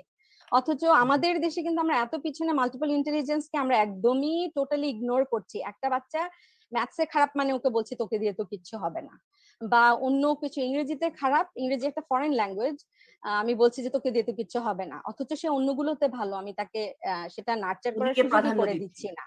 এবং এই এক্সাম্পল গুলা দিতে দিতে যেমন আহলাম আপা তার বাচ্চার কথা বলছিলেন, যে আমাদের যে সোসাইটির প্রেসার বলছিল যে প্যারেন্টস এর প্রেসার না হলো, বাবা মার কাছ থেকে না হলেও আসছে সোসাইটি থেকে প্রেসার। এখানে আমি একটা ছোট্ট এক্সাম্পল দিই। আমার খুব ভালো ফ্রেন্ড আমেরিকাতে আমার সাথে আমার ইউনিভার্সিটিতেই পড়াশোনা করেছে, এখন মাইক্রোসফটে আছেও। তো ও আমাকে আসলে বলেছিল ওর একটা রিয়ালাইজেশন ওখানে পিএইচডি করতে গিয়ে, he is a computer scientist, তো কম্পিউটার সায়েন্স পড়ছিল। ও আমাকে বললো যে আমি ছোটবেলা থেকেই ভালো স্টুডেন্ট তো দেখে আসছি যে সবাই বলছে যে computer science is a big thing, এটা পড়লে তুমি জীবনে অনেক কিছু করে ফেলবে। তো মা বাবার এক্সপেকটেশনও, এবং উনি বলে, ও বলছে যে আমি আসলে বুঝিনি যে আমি কিসে ভালো, আমারও মনে হয়েছে যে আমি কম্পিউটার সায়েন্সই পড়তে চাই, কারণ আমি কখনো আমি আসলে কিসে ভালো এটা রিয়ালাইজ করতে পারিনি। তারপরে সে কম্পিউটার সায়েন্স পড়েছে, ডেফিনেটলি বুয়েটে পড়াশোনা করে সে ইউনিভার্সিটিতে এখান থেকে পিএইচডি করতে গেল, টিচিং এ ছিল কিছুদিন। পিএইচডি করতে গিয়ে সে 2 বছর পরে সে রিয়ালাইজ করেছে বেশি ভালো করে ও আসলে he is good at finance, এবং ওটাতে তার এত একটা ইন্টারেস্ট, এত একটা ন্যাক। ও বলছে যে আমি তখন রিয়ালাইজ করলাম যে আমি যদি আসলে কম্পিউটার সায়েন্স পার্সু না করে যদি ঢাকা ইউনিভার্সিটির আইবিএ তে পড়তাম বা ফাইন্যান্স ডিপার্টমেন্টে পড়তাম, ফাইন্যান্স পার্সু করতাম, তাহলে আমি লাইফে অনেক বেশি ভালো করতে পারতাম। ও এখনো ভালো করছে, মাইক্রোসফটে আছে, ডেফিনেটলি ভালো করছে, কিন্তু ও শেষে আর পিএইচডি কন্টিনিউ করেনি। ও বলছে যে আমার কাছে মনে হচ্ছে যে আমি চাই না মানে পিএইচডি পার্সু করতেও, একটা মাস্টার্স কমপ্লিট করে ওখান থেকে সে ছেড়ে দিয়েছে। তো এই ঘটনাটা কিন্তু ঘটছে যে এক্সপেকটেশনের কারণে আমি নিজের পটেনশিয়াল কি নিজে বুঝতে পারছি না। এডুকেশনের কথা যদি বলেন যে আসলে আমি পার্সোনালি, এটা টোটালি আমার পার্সোনাল ওপিনিয়ন, যে এডুকেশনের লক্ষ্য উদ্দেশ্য কি, আমি মনে করি যে একটা বাচ্চার, একটা মানুষের যে পটেনশিয়াল, আমি আসলে কি, আমি কতদূর পৌঁছাতে পারি, আমি কতটুকু আসলে আমার মানে ধারণ করার ক্ষমতা বা বিস্তৃত হওয়ার ক্ষমতা, জানার ক্ষমতা, করার ক্ষমতা আছে, সেটা তাকে বুঝতে হেল্প করা। আরেকটা জিনিস হচ্ছে যে ও যে জায়গাতে আছে, যে পরিস্থিতিতে আছে, সেটা মানুষ হিসেবে বলেন, তার মানে পরিবেশগত, অর্থনৈতিক সবকিছু থেকে তাকে আরো যে বেটার সিচুয়েশনে যাওয়া যায়, বেটার হিউম্যান বিং হওয়া, এবং আমাদের সোসাইটি বলেন, আমাদের পৃথিবীর জন্য কিছু করা, কারণ আমাদের তো আমরা পৃথিবীর এমন অবস্থা বানিয়েছি যে বসবাসযোগ্যই না এখন আর। এই জিনিসগুলো কিন্তু আমরা বাচ্চাদের হেল্প করছি না এডুকেশনের থ্রুতে, যে সেটা সে ডিসকভার করবে। আপনার প্রশ্নগুলো যখন পড়ছিলাম তখন এই কথাগুলো আমার মাথায় আসছিল যে আমরা তো এই জিনিসগুলো অ্যাড্রেস করছি না, বাচ্চাকে ভালো মানুষ হওয়াতে আমরা শেখাচ্ছি না যে এইভাবে ভালো মানুষ হওয়াটা জরুরি। তো এখানে আমাদের যেমন ব্যর্থতা আছে। আর সবাই ঘুরে ফিরে যে বলছিলেন এই কথাগুলা, যে মানে দোষ দেওয়ার কথা বলতে আহলাম আপা বলছিলেন, দোষ দেওয়ার কথাটা আসলে এখানে আমি মনে করি যে ঠিক আসলে এটা আমাদের কালেকটিভ ফেলিয়ার, সবাই মিলে এখানে বোধহয় কোনো না কোনো ভাবে খানিকটা দায়ী আছি। দায়ী যদি আমি একজন একজন করে ধরি তাহলে তো আসলে লাভ নাই। এটা আমরা আমাদের সিস্টেমটা এমন ভাবে ডেভেলপ করেছি, এমন একটা সাইকেল আমাদের দাঁড়িয়ে গেছে। এখানে ধরেন বাবা মা থেকে শুরু করে, বাবা মা যেমন তাদের দায় দায়িত্ব এড়াতে পারবেন না, স্কুল কলেজ বিশ্ববিদ্যালয়ে তাদের অ্যাডমিনিস্ট্রেটরস যারা আছেন বা বাবা মা যারা আছেন, ইভেন ছেলে মেয়েরাও কোনো কোনো ক্ষেত্রে, তো অনেক ছোট ছেলে মেয়েকে তো ধরেন আমরা গাইড করব, সেখানে আমাদের ব্যর্থতা আছে, বাট বড় হয়ে গেলে যখন তাদের নিজেরও কিছু দায়িত্ব থাকে, তো সবাই মিলে বোধহয় আমরা এখানে আমাদের পলিসি মেকারস যারা আছেন, পলিসি যারা করছেন, সেখানেও ব্যর্থতা আছে আমাদের। এটা একজন মিলে আমরা আসলে চেঞ্জ করতে পারবো না জিনিসটা। হ্যাঁ, খুবই সুন্দর কয়েকটা কথা বলেছে, যেটা সবার আরো সুন্দরভাবে বুঝেছে, যে এক্সপেকটেশনের কথাটা বলেছো। এই জিনিসটা দেখেছে যে আমাদের টিচাররা ছোটকাল থেকে একটা বাচ্চাকে ওই ফেলিয়ার মাইন্ডসেট ঢুকিয়ে দেয়, তুই তো রিকশাওয়ালা হবি, তুই তো এই হবি, তখন ওই বাচ্চাটা কিন্তু ওই লেভেলটা আর ক্রস, তখন নিজেকে ইন্টারনালাইজ করে দেয়। এখানে আমি মাইন্ডফুল এডুকেশনের কথা বলছি, যে টিচাররাই বুঝে না যে এই জিনিস কথাগুলো আমাদের বলা উচিত না। আমরা একটা বাচ্চাকে এটা বলবো না। আমি যেহেতু টিচারদেরকে ট্রেন করছি, আমার এখানে যারা মানে আমার কোর্স যারা নেয় স্টুডেন্টরা, তারা, তো আমি তাদেরকে এই কথাটা সবসময় বলি। এবং একটা ইন্টারেস্টিং ব্যাপার হচ্ছে কি, আমি প্রথম যখন টিচার, আমি একটা ইংলিশ মিডিয়াম স্কুলে ঢুকেছিলাম, দ্য ফার্স্ট ডে, এটা সর্ট অফ একটা ছোট্ট ট্রেনিং ছিল আমাদের প্রথম দিন।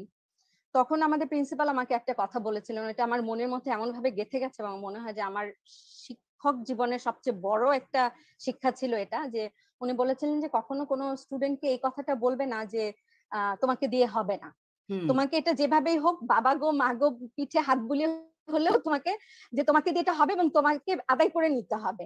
কিন্তু আমরা বাংলা মিডিয়াম স্কুলে, বিশেষ করে আমি বাংলা মিডিয়ামে গেছি, আমার ফ্যামিলি মেম্বার্স এখনো আছে যারা বাংলা মিডিয়ামে পড়ে, আমি একটা জিনিস দেখি, খুব টিচাররা বলেন, ইভেন বাবা মাও আসলে ফ্যামিলিতে আমরা এই কথাটা বলে খুব আনন্দ পাই যে তোকে দিয়ে কিচ্ছু হবে না, তুই রিক্সাওয়ালা হবি, তুই এইটা হবি ওটা হবি, কিন্তু তোমাকে দিয়ে যে হবে, তুমি যে অনেক কিছু অ্যাচিভ করতে পারো, এই ধারণাটা আমরা দেই না। আর ওই যে ডিফারেন্সিয়েটেড লার্নিং এর কথা একটু আসছিল মনির আপা এবং আহলাম আপা দুজনের কথাতেই, যে একটা বাচ্চা, ওই বিশেষ করে আহলাম আপা বলছিলেন উনার বাচ্চার কথা, যে দুই বাচ্চা বলছে যে আমরা তো দুই ধরনের লার্নার্স এবং দুই ধরনের নিডস আলাদা, সেটা বুঝে যে ওকে ডিফারেন্সিয়েটেড লার্নিং এর একটা ব্যবস্থা করে দেওয়া, যে এই বাচ্চাটার নিডটা এখানে, সো আমি তাকে এইভাবে সাপোর্ট করব, বা আরেকটা বাচ্চার লার্নিং নিড আরেক রকমের, তাকে ওইভাবে সাহায্য করব। যেমন আমার এখন মিড টার্ম এক্সাম চলছে, আমি একটা জিনিস ভাবি সবসময়, যেমন আমাদের একটা টাইম লিমিট আছে যে 1 ঘন্টা 1.5 ঘন্টা 2 ঘন্টার মধ্যে পরীক্ষা দিতে হবে।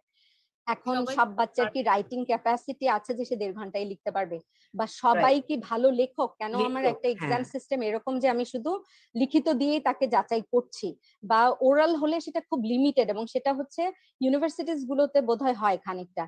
স্কুলের কথা যদি বলেন, ওরাল অ্যাসেসমেন্টের কোনো সুযোগই নাই, তুমি লিখবে ওখানে একবার যা লিখেছো আমাদের তাই। যেমন একজন দর্শকও বলছিল যখন ওই যে সানজারি প্রজেক্ট বেসড প্রোগ্রাম এডুকেশনের কথা বললো, আর মোহন ভাইয়ের কাছে আমি আসবো মুনিরা আপার সাথে একটু কথা বলার পরে, কিন্তু একটা জিনিস, যেমন এখানকার স্কুলে আমি দেখলাম যে ওদেরকে একটা স্কুলে পুরো প্রজেক্ট, এই 3 মাস তুমি এই প্রজেক্টের জন্য, ওদের কিন্তু ম্যাথ ইংলিশই সবকিছু প্রজেক্ট বেস, যে তুমি অন্য গ্রহে আমরা বাসস্থান করব, এটার জন্য আমাদের কি কি লাগবে, একটা সরকার লাগবে, একটা সায়েন্সের এইসব জিনিস লাগবে, কত গতিতে আমরা রকেট দিয়ে আমাদের যেতে হবে ওখানে। তো এদিকে বাচ্চাগুলা কিন্তু একদিকে অঙ্ক করছে, ওইদিকে যারা এই করছে সমাজ ব্যবস্থা কেমন হবে ওইটার রুল গুলো তৈরি করছে, খুব সুন্দর করে প্রজেক্টের মধ্যে কিন্তু ওরা সবকিছু বানিয়ে ফেলছে। আমি যখন আমার ক্লাসে কিন্তু আমি ওই অ্যাসাইনমেন্ট গুলো ওরকম করে দিই যে পডকাস্ট বানাও, এক একটা গ্রুপ এক একটা টপিক নিয়ে রিসার্চ করে তোমরা পডকাস্ট চ্যানেলে এগুলাই করো। ওরা যে উৎসাহটা নিয়ে ওই কাজটা করে, প্রত্যেকে পডকাস্ট হোস্ট হচ্ছে, তো কমিউনিকেশনটা ওদের বাড়ছে। তো এখানে যেমন একটা ন্যাশনাল ডেটা, ইন্টারন্যাশনাল ডেটাতেই আছে যে এখন এমপ্লয়াররা, এটা বাবা মাদেরকেও আমি আরো জানাচ্ছি আর টিচারদেরকেও, এমপ্লয়াররা কিন্তু এখন গ্রেড খুঁজছে না, তারা খুঁজছে যে আমার এখানে যারা কাজ করবে তারা প্রবলেম সলভ করতে পারে কিনা, তারা ক্রিটিক্যাল অ্যানালিসিস করতে পারে কিনা, তারা কমিউনিকেট করতে পারে কিনা, মানুষের সাথে ব্যবহারটা ওদের ভালো কিনা, এই জিনিসগুলো খুঁজছে। সুতরাং আমরা বাবা মারা যতই শর্টকাটে, যেমন অনেকেই আছে যে টিচাররা আবার কোয়েশ্চেন বলে দেয়, আমার কাছে পড়তে আসলে আমি কোয়েশ্চেন বলে দিব, এই জিনিসগুলা করে টোরে বাচ্চাদের কিন্তু ফিউচার আমরা নষ্ট করছি। শর্ট টার্মে আমরা তাদেরকে একটা লেভেলে নিয়ে যাচ্ছি, আমার ছেলে মেয়ে জিপিএ 5, কিন্তু ভবিষ্যতে যখন ইউনিভার্সিটি বা চাকরির লাইফে তারা কিন্তু ফেইলিয়ার হচ্ছে, আর তখনই ডিপ্রেশনটা। আর মুনিরা আপা, এখানে আপনাকে আমি জিজ্ঞেস করছি যে আপনাদের সংস্থা থেকে আপনারা যে স্কুলে এই মাইন্ডফুলনেস, এই যে ফোকাস, স্ট্রেস রিলিজ করা, এগুলা কিভাবে ট্যাকল করতে হয়, আপনারা কোন বছরের কোন ক্লাসগুলোতে এগুলাকে আপনারা এমফাসাইজ করতে চাচ্ছেন, যে কারিকুলামে কেন এই সোশ্যাল সাইকো ইমোশনাল এই জিনিসগুলা রাখা উচিত, এটার উপরে আপনারা যে কাজ করতে চাচ্ছেন এটা কেন করা উচিত, এটা একটু যদি বলতেন। আসলে এটা শুরু থেকেই শুরু করা দরকার, অর্থাৎ আমি বলবো জন্মের প্রথম থেকেই কিন্তু এই মাইন্ডফুলনেস প্র্যাকটিসটা থাকা দরকার। একটা শিশুকে যখন আমরা খাবার খাওয়াচ্ছি, তার হাতে একটা গ্যাজেট ধরিয়ে দিচ্ছি, সে ইউটিউবে কিছু দেখছে, সে খাচ্ছে, এখানে খাওয়াটা একটা মাইন্ডফুলি করা ব্যাপার, এটা কিন্তু একটা লাইফস্টাইল। যখন সে স্কুলে যাচ্ছে তখনও ব্যাপারগুলো কিন্তু, যদি আমি একটা ব্রিদিং এক্সারসাইজ দিয়ে, একটা যোগা করে, একটু মাইন্ডফুলনেস প্র্যাকটিস করে শুরু করি, আপনি দেখবেন আমার নিজের যে প্রস্তুতিটাই অন্যরকম হয়ে যাবে, আমার মাইন্ডসেটটাই অন্যরকম হয়ে যাবে, আমার ব্রেনই অন্যভাবে কাজ করবে। যে গ্র্যাটিটিউড প্র্যাকটিসের কথা যদি বলি, আমরা যে প্রতিদিন একটা ভালো কাজ কি করলাম সেটা নিয়ে যদি আমরা কথা বলি, আমরা যদি এরকম চিন্তা করি যে ঠিক আছে আমরা কি করে আরেকজনকে সাহায্য করছি যে সেও যেন আমার সাথে সাথে আসতে পারে। এবং ওখানে তো আসলে আমি মনে করি আমি যা কিছু শিখেছি, আমার মনে হয় খেলার মাঠে বেশি শিখেছি। প্রবলেম সলভিং বলেন, বা আমার এই নেগোসিয়েশন স্কিলস বলেন, মার্কেটিং স্কিলস বলেন, এগুলো আমার মনে হয় ওই খেলার মাঠেই হয়েছে। তো এই যে জিনিসগুলো এখন দেখেন যে আমরা বলছি যে টিচাররা যদি করে, যদিও আমি খুশির ব্যাপারটা বলতে চাচ্ছি যে আমাদের ন্যাশনাল কারিকুলামে grade 1 to grade 12 আপনার ওয়েলবিং বলে একটা আপনার সাবজেক্ট তৈরি করা হয়েছে এবং সেখানে ক্লাস গ্রেড 1 এ কি কতটুকু হবে আর গ্রেড 6 এ বা 12 এ কি হবে এগুলো সুন্দর করে ডিজাইন করা হয়েছে সোফার আমরা যেটুকু দেখেছি। এখন মনে করেন যে ক্লাস 6 এবং 6 এর অলরেডি টেক্সট বুক তৈরি হয়ে গেছে। এখন মাইন্ড আপনি যদি ওয়েলবিং নিয়ে কথা বলেন, মেন্টাল হেলথ নিয়ে কথা বলেন, সেখানে কিন্তু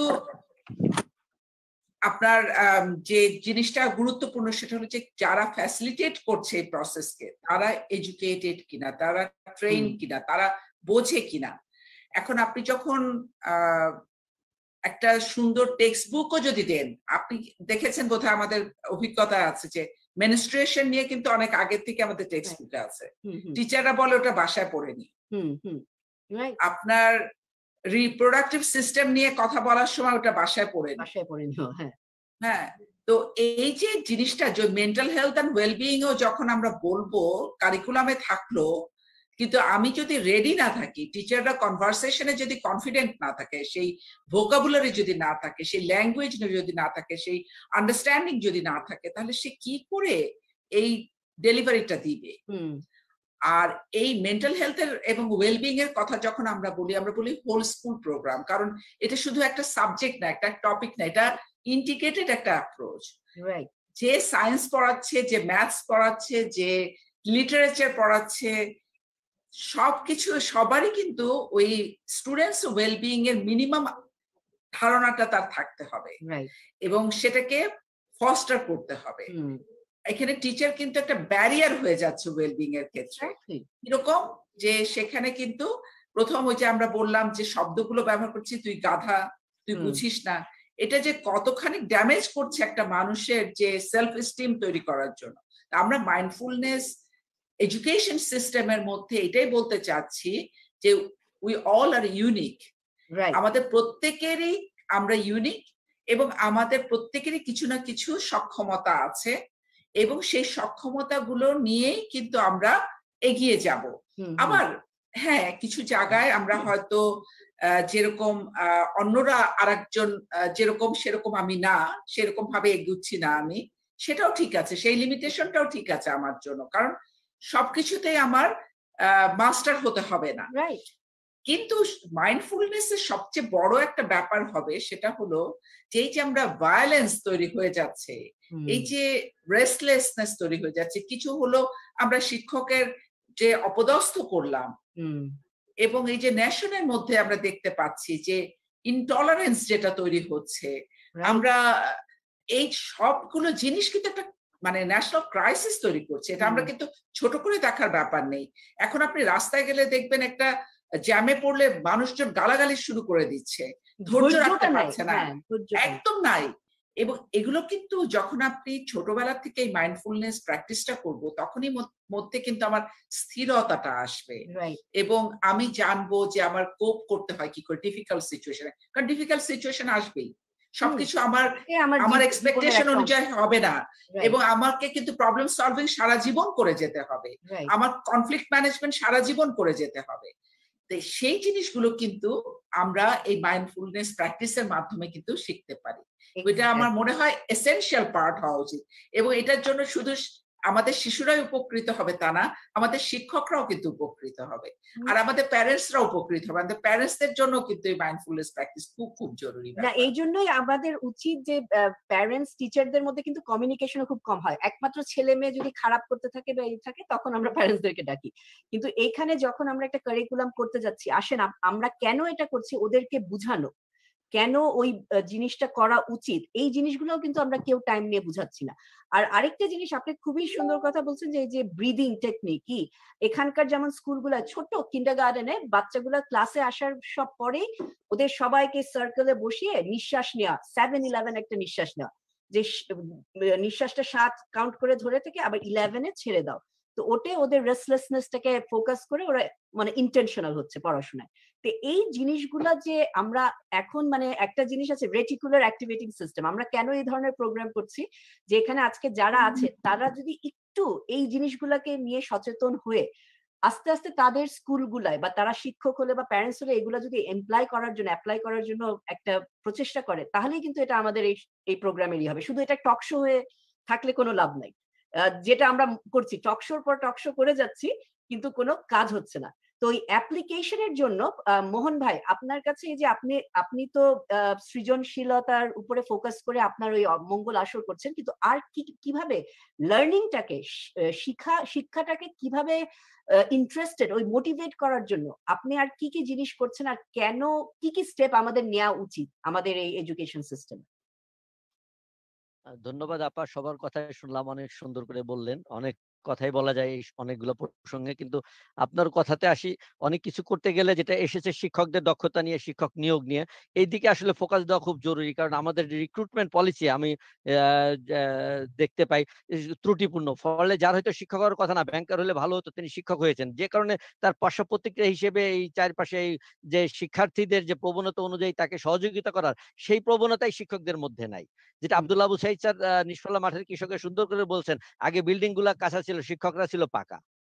আমিও যে স্কুলে পড়েছি, বেতের বাড়ি দিলে আর তিন রুমে দেখা যেত, অর্থাৎ এত ভাঙাচোরা স্কুলে পড়েছি। কিন্তু আমার ওই স্কুল থেকে বিভিন্ন বিশ্ববিদ্যালয়, মেডিকেল আমার বন্ধু বান্ধবরা ভর্তি হয়েছে, পড়াশোনা করছে। অর্থাৎ শিক্ষকদের উচ্চতর ডিগ্রি ছিল না, টাকা পয়সাও তেমন ছিল না, কিন্তু তাদের আন্তরিকতা ছিল, তাদের ভালোবাসা ছিল।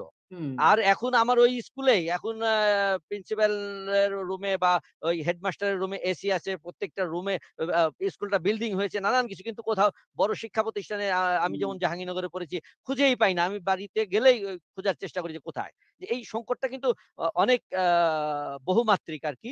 তো শিক্ষক নিয়োগ যদি ঠিকঠাক হয়, যেমন আমি আমাদের অধ্যক্ষ মহোদয় আছেন বলছিলাম, তিনি অনেক চেষ্টা করছিলেন প্রত্যেক শিক্ষককে শিক্ষার্থীদের সাথে সক্রিয় করার জন্য, বিভিন্ন কমিটি করেছেন। তিনি আমার মঙ্গল আসরের খুবই শুভাকাঙ্ক্ষী, রেগুলার থাকেন, চেষ্টা করেন। কিন্তু ও যদি কোনো শিক্ষকের আন্তরিকতা না থাকে, তাহলে তো জোর করে হয় না।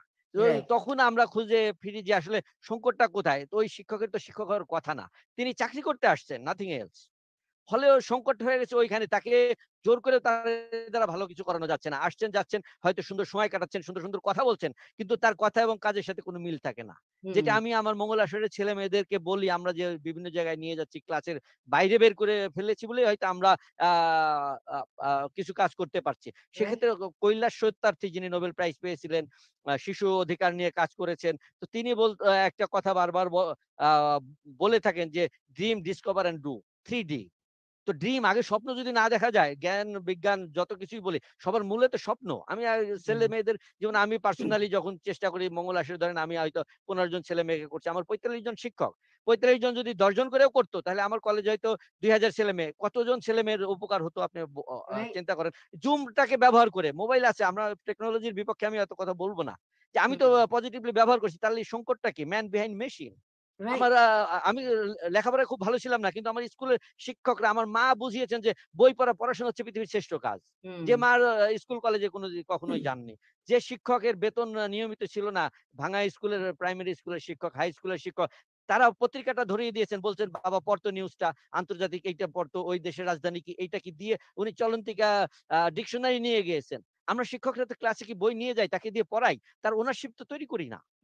যে ড্রিম, ডিসকভার এন্ড ডু, আমি যে কারণে মঙ্গল আসরে করেছি কি, ওদের পার্টিসিপেটরি করি। আমি যেহেতু আবার এক সময় এনজিও তে কাজ করেছি, প্রশিক্ষক ট্রেনার ছিলাম, তারপর ওই কারণে করি আমি শতভাগ চেষ্টা করি, ওদের হাতে নানান রঙের কলম নিয়ে যাই।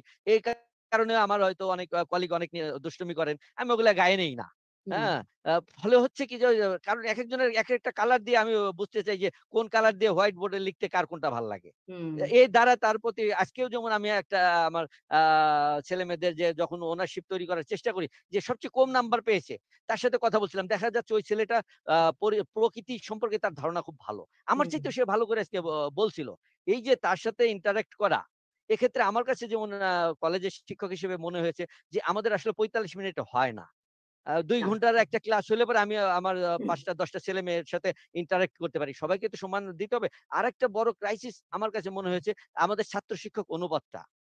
যদি 30 জনের জায়গায় 350 জন থাকে, আমার শৃঙ্খলা রক্ষা করতে আমার জীবন শেষ। আমি কি পড়াবো?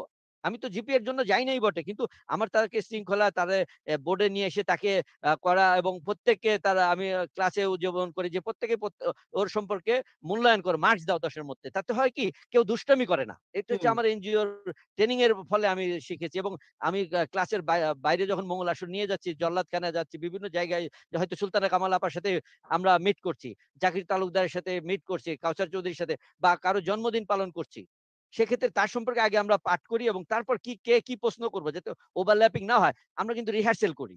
যেমন প্রতি মঙ্গলবার রাত 9টায় আমরা মঙ্গল আসর করি, কিন্তু তার আগের রিহার্সেলটা কেউ দেখে না, সেই আইসবার্গের মতো।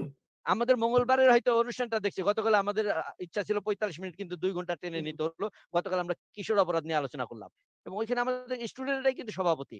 এই সব আমরা অধ্যক্ষ মহোদয় থাকেন, কিন্তু তিনি কিন্তু কোনো এই জায়গাতে আপনার সাথে মিল রেখে আহলাম একটা কথা বলেছে যে we need to create child leader, যেটা আপনারা করছেন, যে ওই নেতৃত্ব দেওয়ার, এটা কিন্তু আপনার এই কাজের মধ্যে আপনার ওই গ্রুপ থেকে ছেলে মেয়েদেরকে ওই নেতৃত্ব দেওয়ার স্কিল গুলো আপনি ডেভেলপ করছেন। প্লাস আপা সেই সাথে আমি আরেকটা জিনিস চেষ্টা করি যে আস্থাটা তৈরি করা, যে কারণে আমি অনুষ্ঠান শেষে আমার কোনো ছেলেকে দায়িত্ব দেয় আর 2টা মেয়েকে তার বাড়িতে পৌঁছা দেওয়া। আমি 16 বছর ধরে এই কাজ করছি, তাতে দেখছি আমার এ পর্যন্ত গত 16 বছরে কোনো ধরনের দুর্ঘটনা ঘটেনি, যেটা নিয়ে আমি সবচেয়ে বেশি বিপদে থাকি। কিন্তু এই যে ওকে ওনারশিপ তৈরি করা, যে ওই মেয়েটাকে প্রোটেক্ট করতে হবে ওকে, বা ওই ছেলেটাকে, যেমন আমার অটিস্টিক ছেলে মেয়ে আছে বেশ কিছু, ওরা যায়, ওদেরকে দেওয়ার জন্য ওকে স্পেশাল আমরা প্রিভিলেজ দিচ্ছি। ও যার সাথে পছন্দ করে, যে কাজটা পছন্দ করে, তাকে সেইভাবে আমরা আসলে হোমওয়ার্ক করতে হয়। তো শিক্ষকের জন্য, শিক্ষক হইতে গেলে তো প্রচুর হোমওয়ার্ক লাগে, আমরা তো নিজেদেরকে আগে রেডি হতে হয়, লাইব্রেরি ওয়ার্ক করতে হয়, লাইব্রেরিতে বসি না, ক্লাসে বই নিয়ে যাচ্ছি না, তো ছেলে মেয়ে কোত্থেকে শিখবে? যে কোন এই যে তারাশঙ্করের কবি পড়ে, আমি যখন রাষ্ট্রবিজ্ঞানের শিক্ষক জাতীয়তাবাদ পড়াচ্ছি, যে নেতাই চরণ ফিরে আসছে কবি, ওর মধ্যে যে ঠাকুরজির প্রেমকে উপস্থাপন করে, বা কবি সিনেমা যখন দেখাচ্ছি, সপ্তপদী যখন দেখাচ্ছি, এই যে বিভিন্ন মাত্রিক দেওয়াল পত্রিকা যখন করছি, সেই জায়গাটা তো ওরা অনুধাবন করতে পারবে না। এমনকি আমরা যে ছোটকালে যে আমরা ওই যে করতাম, শপথ নিতাম, ক্লাসের শুরু হাত তুলে শপথ নিচ্ছি, তখন কিন্তু আমাদের ভিতরে একটা অন্যরকম কিন্তু ভাব আসছে, যে দেশের প্রতি ভালোবাসা, দেশের প্রতি এই জিনিসগুলা কিন্তু এখন অনেক স্কুল থেকে উঠে গেছে। মানে শপথ নেওয়া আবার কি, এরকম কয়েকজন এর সাথে কথা বলছিলাম, বলে কি না আমরা তো শপথ নেই না। তো এরকম ছোট্ট ছোট্ট অংশগুলাও কিন্তু ম্যাটার করে আমাদের জীবনে, আর খুব বড় ভূমিকা রাখে আপা। আর আপনি যেটা বলছেন আন্তরিকতা, আমাদের রিলেশনশিপ যত স্ট্রং হয়, তত কিন্তু একজনকে আমি শিখাতে পারবো আর সে আমার কাছ থেকে শিখতে পারবে।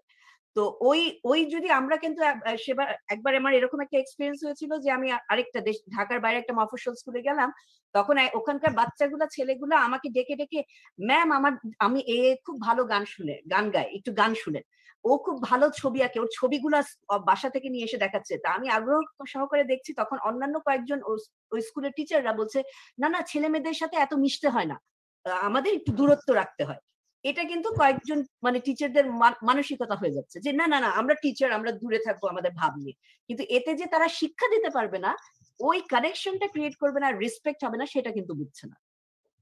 আপা আমি আরেকটা বিষয় যোগ করি, আমার খুব দীর্ঘদিন ধরে আমি নানান ধরনের তদবির করি, সেটা প্রকাশ করি না। ধরেন আনিসুজ্জামান স্যারকে দিয়ে মাননীয় প্রধানমন্ত্রীর কাছে হয়তো একটা প্রস্তাব, যেহেতু তারা আমাকে স্নেহ করেন, আমি জীবনী লেখার কারণে, বিশ্ব সাহিত্য কেন্দ্রে আব্দুল্লাহ সাইদ স্যারের সাথে কাজ করার কারণে, আরো কিছু মানুষের সাথে কথা বলার সুযোগ হয়, সুলতান আপাকে দিয়ে হয়তো আমি বলার চেষ্টা করি যে যেমন সরকারি শিক্ষা প্রতিষ্ঠানগুলাতে যেন সরকারি চাকরি যারা করে, শুধু শিক্ষক না, তাদের ছেলে মেয়েদের পড়াইতে বাধ্য করে, তাহলে দেখবেন লেখাপড়ার মান 90% ডেভেলপ করবে। এবং শিক্ষক যদি তার শিক্ষা প্রতিষ্ঠানে তার সন্তানকে পড়ায়, আমার শিক্ষা প্রতিষ্ঠানে যদি আমার যারা শিক্ষক আছেন তাদের ছেলে মেয়ে পড়ে, আমি নিশ্চিত আমার লেখাপড়ার মান 80 থেকে 90% ডেভেলপ করবে। কারণ তিনি তার সন্তানের সামনে তো নিশ্চয়ই আর গিয়ে চলে আসবেন না, একটু প্রস্তুতি নেবেন, আন্তরিকতা দেখাবেন। এই যে প্রস্তাবগুলো আছে, পলিসি পরিবর্তন যত না আমাদের অন্যান্য জায়গায়, তার সাথে ক্ষুদ্র ক্ষুদ্র, যেমন আমি আরেকটা উদাহরণ দিই, যেমন আমার অনেক আন্দোলনের ফলে এখন বাংলাদেশে পরিপত্র জারি হয়েছে শিক্ষা মন্ত্রণালয়, যে থালাবাটি দেওয়া যাবে না, তৈজস দেওয়া যাবে না, যে কোনো পুরস্কার বই হিসেবে দিতে হবে। তারপরে দুর্ভাগ্যজনক, কিন্তু আমি আমার প্রতিষ্ঠানেও পারি নাই, আমার 45 জনের মধ্যে আমরা 2 জন বোধহয় এসে বই নিয়েছি, আর 43 জন কিন্তু থালাবাটি নিয়েছে। এটা আমার অভিজ্ঞতা শেয়ার করছি, এখানে আমার অধ্যক্ষ মহোদয় আছেন। তার সাথে ওই দুঃখ শেয়ার করি, কারণ সংখ্যায় বেশি, উনি অনেক সময় অনেক কিছু আন্তরিকতা থাকলেও পারেন না প্রাতিষ্ঠানিক প্রধান হিসেবে, কারণ উনি ইসিএ করতেছিলেন, উনি যেটা বলছিলেন যে ছেলে মেয়েদের সাথে ইন্টারাকশন তৈরি হোক, এই জন্য ইসিএ মনিটরিং কমিটি করেছেন। আমি ওই কারণে বলছি যে শুধু আইন থাকলে তো হবে না আপা, লোকটাও তো থাকতে হবে। আমাদের যেমন বাংলাদেশে অনেক সুন্দর সুন্দর আইন আছে, কিন্তু ইমপ্লিমেন্ট করা হয় না, তো এই জায়গাতে আমি একটু বলতে চাচ্ছি যে আমাদের অনেক সময় মানে এই মোটিভেশনটা, আমরা টিচাররাও কিন্তু মোটিভেশন পায় না অনেক কিছু করার আমাদের দেশে। তো এই জায়গাতে নিশ্চয়ই পলিসি মেকার, তারপর এমনকি প্রিন্সিপাল, তাদেরও কাজ আছে। আর আরেকটা জিনিস আমি লক্ষ্য করেছিলাম, আমি জানি না, একটা ইনস্টাগ্রামে খুব সুন্দর একটা জিনিস খুব ট্রেন্ড হচ্ছিল, যে টোন সেট করা। আমরা টিচাররা যেমন ক্লাসে ঢুকে যে রাগ আলা মুখ করে, একটা টিচারকে দেখাচ্ছিল যে সে অনেক মানে টায়ার্ড হয়ে ক্লাসের দিকে আসছে, কিন্তু ক্লাসরুমে ঢুকার আগে মুখটা হাসি করে নিল, তারপরে ক্লাসে ঢুকলো। এই যে হাসি মুখে বাচ্চাদেরকে ক্লাসে অভ্যর্থনা জানানো, এই জিনিসগুলো অনেক স্কিল আমরা জানি না। তো এই জায়গাগুলায় যেমন অর্গানাইজেশন, ডিফারেন্ট অর্গানাইজেশন, যেমন মুনিরা আপার অর্গানাইজেশন, তারপর আপনার মতন মঙ্গল আসর শিক্ষা প্রতিষ্ঠান, আপনারা কি ট্রেনিং টিচারদের জন্য এই ধরনের মাইন্ডফুলনেস এডুকেশন বা এই ধরনের ট্রেনিং কি ব্যবস্থা করছেন? মুনিরা আপা, আপনি যদি কিছু বলেন, আপনারা কি অলরেডি ট্রেনিং এর কিছু করছেন কিনা? আমাদের তো একটা প্রশিক্ষণ আছে যেটা mental health first aid, youth mental health first aid, যেটা আমরা শিক্ষকদের জন্য অলরেডি করছি, এবং গ্রাম পর্যায়ে একেবারে এটা এই মানে 12 ঘন্টার এই প্রশিক্ষণের মাধ্যমে একজন শিক্ষক ফার্স্ট এইডার হচ্ছেন, যে অ্যাডোলেসেন্ট যারা আছে তাদের মানসিক স্বাস্থ্য বোঝার জন্য, এবং কিভাবে কনভারসেশনে যাবেন, কিভাবে তাকে রিঅ্যাসিওর করবেন, এবং যদি তার প্রফেশনাল হেল্প লাগে কখন প্রফেশনাল হেল্প লাগতে পারে এবং কোথায় পাঠাতে হবে সেই রেফারেলটা জানবেন তিনি। এবং এই যে নন জাজমেন্টাল অ্যাক্টিভ লিসেনার হবেন। আমরা তো টিচারদের বিষয়টা হয় কি, তারা আসলে বেশিরভাগ হলো টকার, তারা লিসেনার না। তো ওই লিসেনার কিভাবে হবে এবং এমপ্যাথি কিভাবে হবে, এটা আমরা শিক্ষকদের সাথে করছি। আর স্টুডেন্টদের সাথে আমরা যেটা করছি সেটা হলো যে এই যে আমরা আপনারা চাইল্ড টু চাইল্ড যে সাপোর্ট বলছেন, আমরা পিয়ার সাপোর্ট, বিশেষ করে এমপ্যাথি, কারণ একটা বন্ধু কিন্তু একটা বন্ধুর মনের অবস্থা খুব তাড়াতাড়ি বুঝতে পারে, জানে কি হচ্ছে তার মধ্যে, তো পরিবর্তনটা কোথায় হচ্ছে। তো ও যদি তাকে যদি আমরা ট্রেন করি, যখন আমরা ট্রেন করছি তখন কিন্তু খুব সহজেই সেটা ধরতে পারছে যে কেউ যদি ডিপ্রেশনে থাকে, কেউ যদি অ্যাংজাইটিতে থাকে, কারোর যদি স্ট্রেস থাকে, বাসায় হয়তো কোনো একটা কিছু ঘটেছে যেটার ইম্প্যাক্টটা তার উপরে পড়েছে, সেগুলো কিন্তু সে চট করে ধরতে পারে এবং ওই একটা কনভারসেশনে যেতে পারে, যে সেফ একটা কনভারসেশন, কনফিডেন্সিয়ালিটি মেনটেন করে, প্রাইভেসি মেনটেন করে, আউট অফ স্কুল কিভাবে সে কনভারসেশনে যাবে, এগুলো কিন্তু আমরা স্টুডেন্টদেরকেও শিখাচ্ছি। বিশেষ করে হাই স্কুলে আমরা এটা করছি বেশি, এবং সেখানে কিন্তু আমরা ওই যে আপনার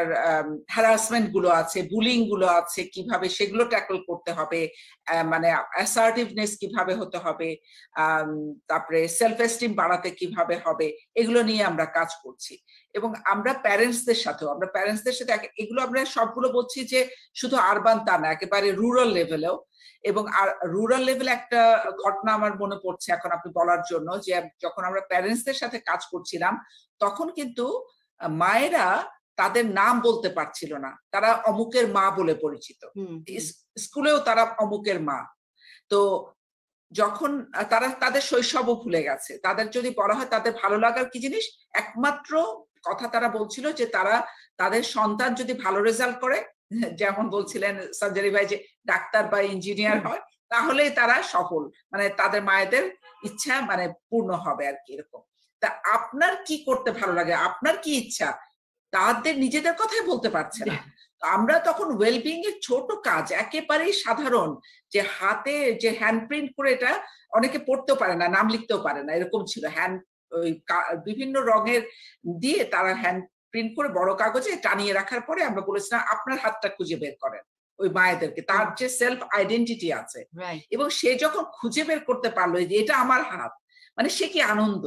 তারপর আমরা রোল প্লে করালাম যে আপনি হয়ে যান আপনার শিশু, আপনার সন্তান, তারপরে আপনি দেখেন কিরকম তারা চায়, তখন সে বলছে হ্যাঁ আমার এখন বুঝতে পারছি যে আমার সন্তানকে যখন এরকম করে তখন আসলে কি করলে আমি কিভাবে তাকে অ্যাপ্রোচ করলে ভালো হয়। এবং টিচারদের ক্ষেত্রেও সেম, টিচারদের যখন কাজ করছি আমরা, টিচারদের এত ইস্যুস, তাদের নিজেদের স্ট্রেস লেভেল এত বেশি। আমরা টিচারদেরকে দোষ দেওয়ার আগে যে হোল স্কুল সিস্টেমে তাদের উপরে যে কত কাজ, আপনার যত রকমের সার্ভে হয়, এই যে আপনার প্রাইমারি স্কুল থেকে হাই স্কুলে এই যে আপনার যত ধরনের গভর্নমেন্টের কাজ আছে সেগুলোও তাদেরকে করতে হয়। তারপরে তো আছেই যে ভালো না করলে পরে সেই আপনার গভর্নিং বডির যে চাপ ইত্যাদি ইত্যাদি অনেক কিছু। আমরা যখন গ্রামে গেলাম কালীগঞ্জে কিছুদিন আগে, তখন শিক্ষক, তাকে দেখে মনে হচ্ছিল না যে সে কিছু বলবে। লাস্টে সে বলল যে দেখেন আপনারা একটা কথা মনে রাখেন, যে পিছিয়ে পড়া যে শিশুটি, যে ছাত্রটি আছে, তাকে যদি আমি সময় না দিতে পারি সে কিন্তু আরেকটু পিছিয়ে পড়ছে, একদিন সে ভাববে আর দরকার নেই, চেষ্টা করে হবে না আমার দ্বারা কিছু। তো এই যে জিনিসটা যে ইমিডিয়েটলি আমি ওই শিক্ষক যে অ্যাড্রেস করবে, যেটা মোহন ভাই বলছিলেন যে রেশিও, সেটা তো নাই। আপনার তার ক্লাস শেষ করতে হবে 45 মিনিটসে, তার যে কারিকুলামের যতটুকু কোন রকমে তাকে ডেলিভারি করতে হবে, শিখুক বা না শিখুক। তাদেরকে কোভিড এর পরে বলে দেওয়া হলো 3 মাসে 1 বছরের কোর্স শেষ করে নাও, পরীক্ষা দিতে হবে। আপনি চিন্তা করেন কত ইনহিউম্যান, মানে আমরা টিচারদেরকে ফেলে দিচ্ছি। হচ্ছে না, মানে বাচ্চারাও তো কিছু শিখছে না। আমরা যদি যোগ্য সিটিজেন তৈরি করতে চাই, ওই প্রপার নলেজটা তো দিতে হবে। তা এখন আমরা যদি প্রপার নলেজটাই না দিতে পারি, তাহলে আমরা যোগ্য সিটিজেন তৈরি করব। এই জন্যই তো আমাদের দেশে আমরা ডেভেলপমেন্ট হচ্ছে, অনেক ইনফ্রাস্ট্রাকচার হচ্ছে, পদ্মা ব্রিজ হচ্ছে, কিন্তু এডুকেশন সিস্টেমটা কিন্তু ব্যাকওয়ার্ড চলে যাচ্ছে। আমরা এখনো সেই ট্র্যাডিশনাল সিস্টেম থেকে কিন্তু এখনো বের হতে পারছি না। তো নতুন ভাবে যে আমাদের আবার চিন্তা করতে হবে, তাই আমরা শেষের দিকে এসে পড়েছি। এই সময় আমি প্রত্যেক সবাইকে একটু জিজ্ঞেস করব যে কি একটা বা দুইটা কি চেঞ্জ আমাদের এডুকেশন সিস্টেমে বা আমাদের প্যারেন্টসদের মধ্যে বা আমাদের মধ্যে সবার মধ্যে দেখলে মানে করা উচিত, যেটা আমাদেরকে ছোট ছোট করে স্মল স্টেপে আমাদেরকে আগিয়ে নিয়ে যাবে ওই ভবিষ্যতে একটা নতুন ধরনের বাংলাদেশ তৈরি করার জন্য। কারণ এখনই সময়, আমরা কিন্তু এখন গ্লোবাল কম্পিটিশনেও যাচ্ছি, যেখানে অনেক কিছু এখন যে অ্যাকাউন্টিং পড়াচ্ছে এইগুলো কিন্তু থাকবে না। আর 10 বছর পরে অনেক পেশাই কিন্তু নাই হয়ে যাচ্ছে। তো ওই জায়গাতেও কিন্তু আমাদের মনোযোগ দিতে হবে। আমরা যেটা এখন পড়াচ্ছি সেটা তো অবসলিট হয়ে যাবে। সুতরাং teaching them how to learn, কিভাবে ইনফরমেশন খুঁজতে হবে। ফ্যাক্টস দিলে তো হবে না, গুগলে এখন সার্চ দিলে আমরা সব ফ্যাক্টস পেয়ে যাই। কিভাবে একটা প্রবলেম সলভ করতে হবে, কিভাবে এই জিনিসটা প্রোগ্রামটা রান করতে হবে, এই জিনিস ধরনের পড়াশোনা আমরা নতুন করে কারিকুলামের মধ্যে ঢুকাতে পারি কিনা। তো ওই জন্য আমি শুরু করবো এক একজনকে। তো আমি একটু কিছু বলতে পারি? হ্যাঁ ফারজানা প্লিজ, তুমি এখন এই জায়গায় বলো।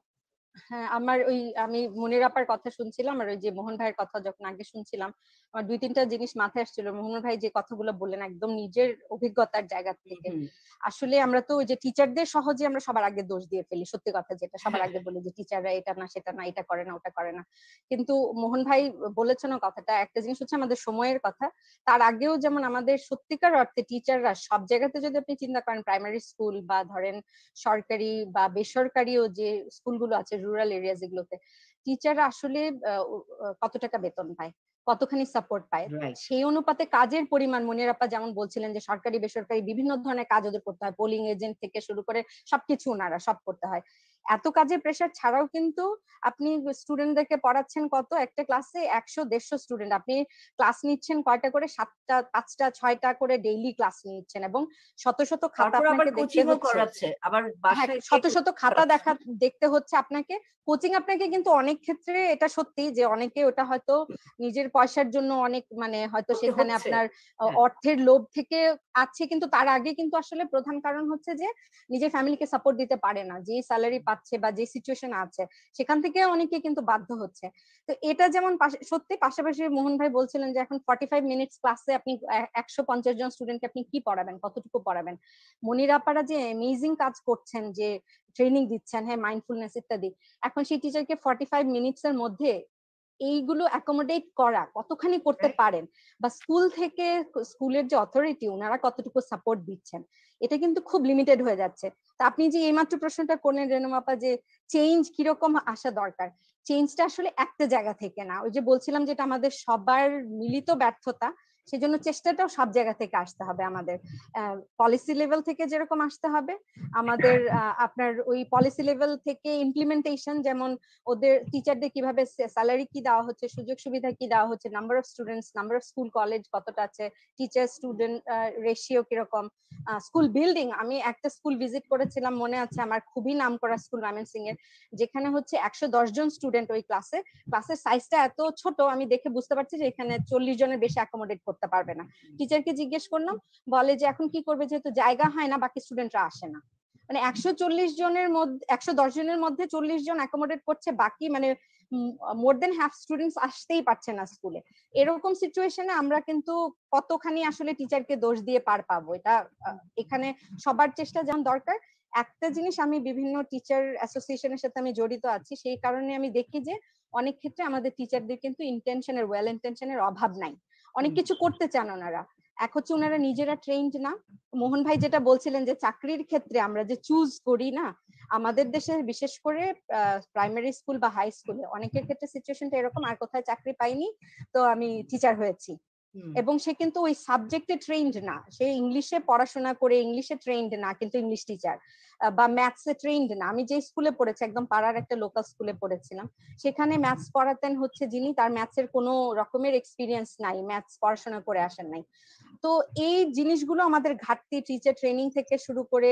আর এখন টিচার কখন আসবে, বেশি বেশি করে টিচিং এ যাবে, আপনি যখন আগে থেকে তাদেরকে এক হচ্ছে ট্রেন করবেন, পিক করে ওদেরকে ট্রেন করছেন, ওদের লুক্রেটিভ স্যালারি দিচ্ছেন, বেনিফিট দিচ্ছেন, ইনফ্রাস্ট্রাকচারাল আপনার একটা সিচুয়েশন ইমপ্রুভ করেছে, তখন আসবে সবাই টিচিং এ, মানে ঝাঁপিয়ে পড়বে যে না এটা একটা প্রফেশন যেখানে যাওয়া উচিত।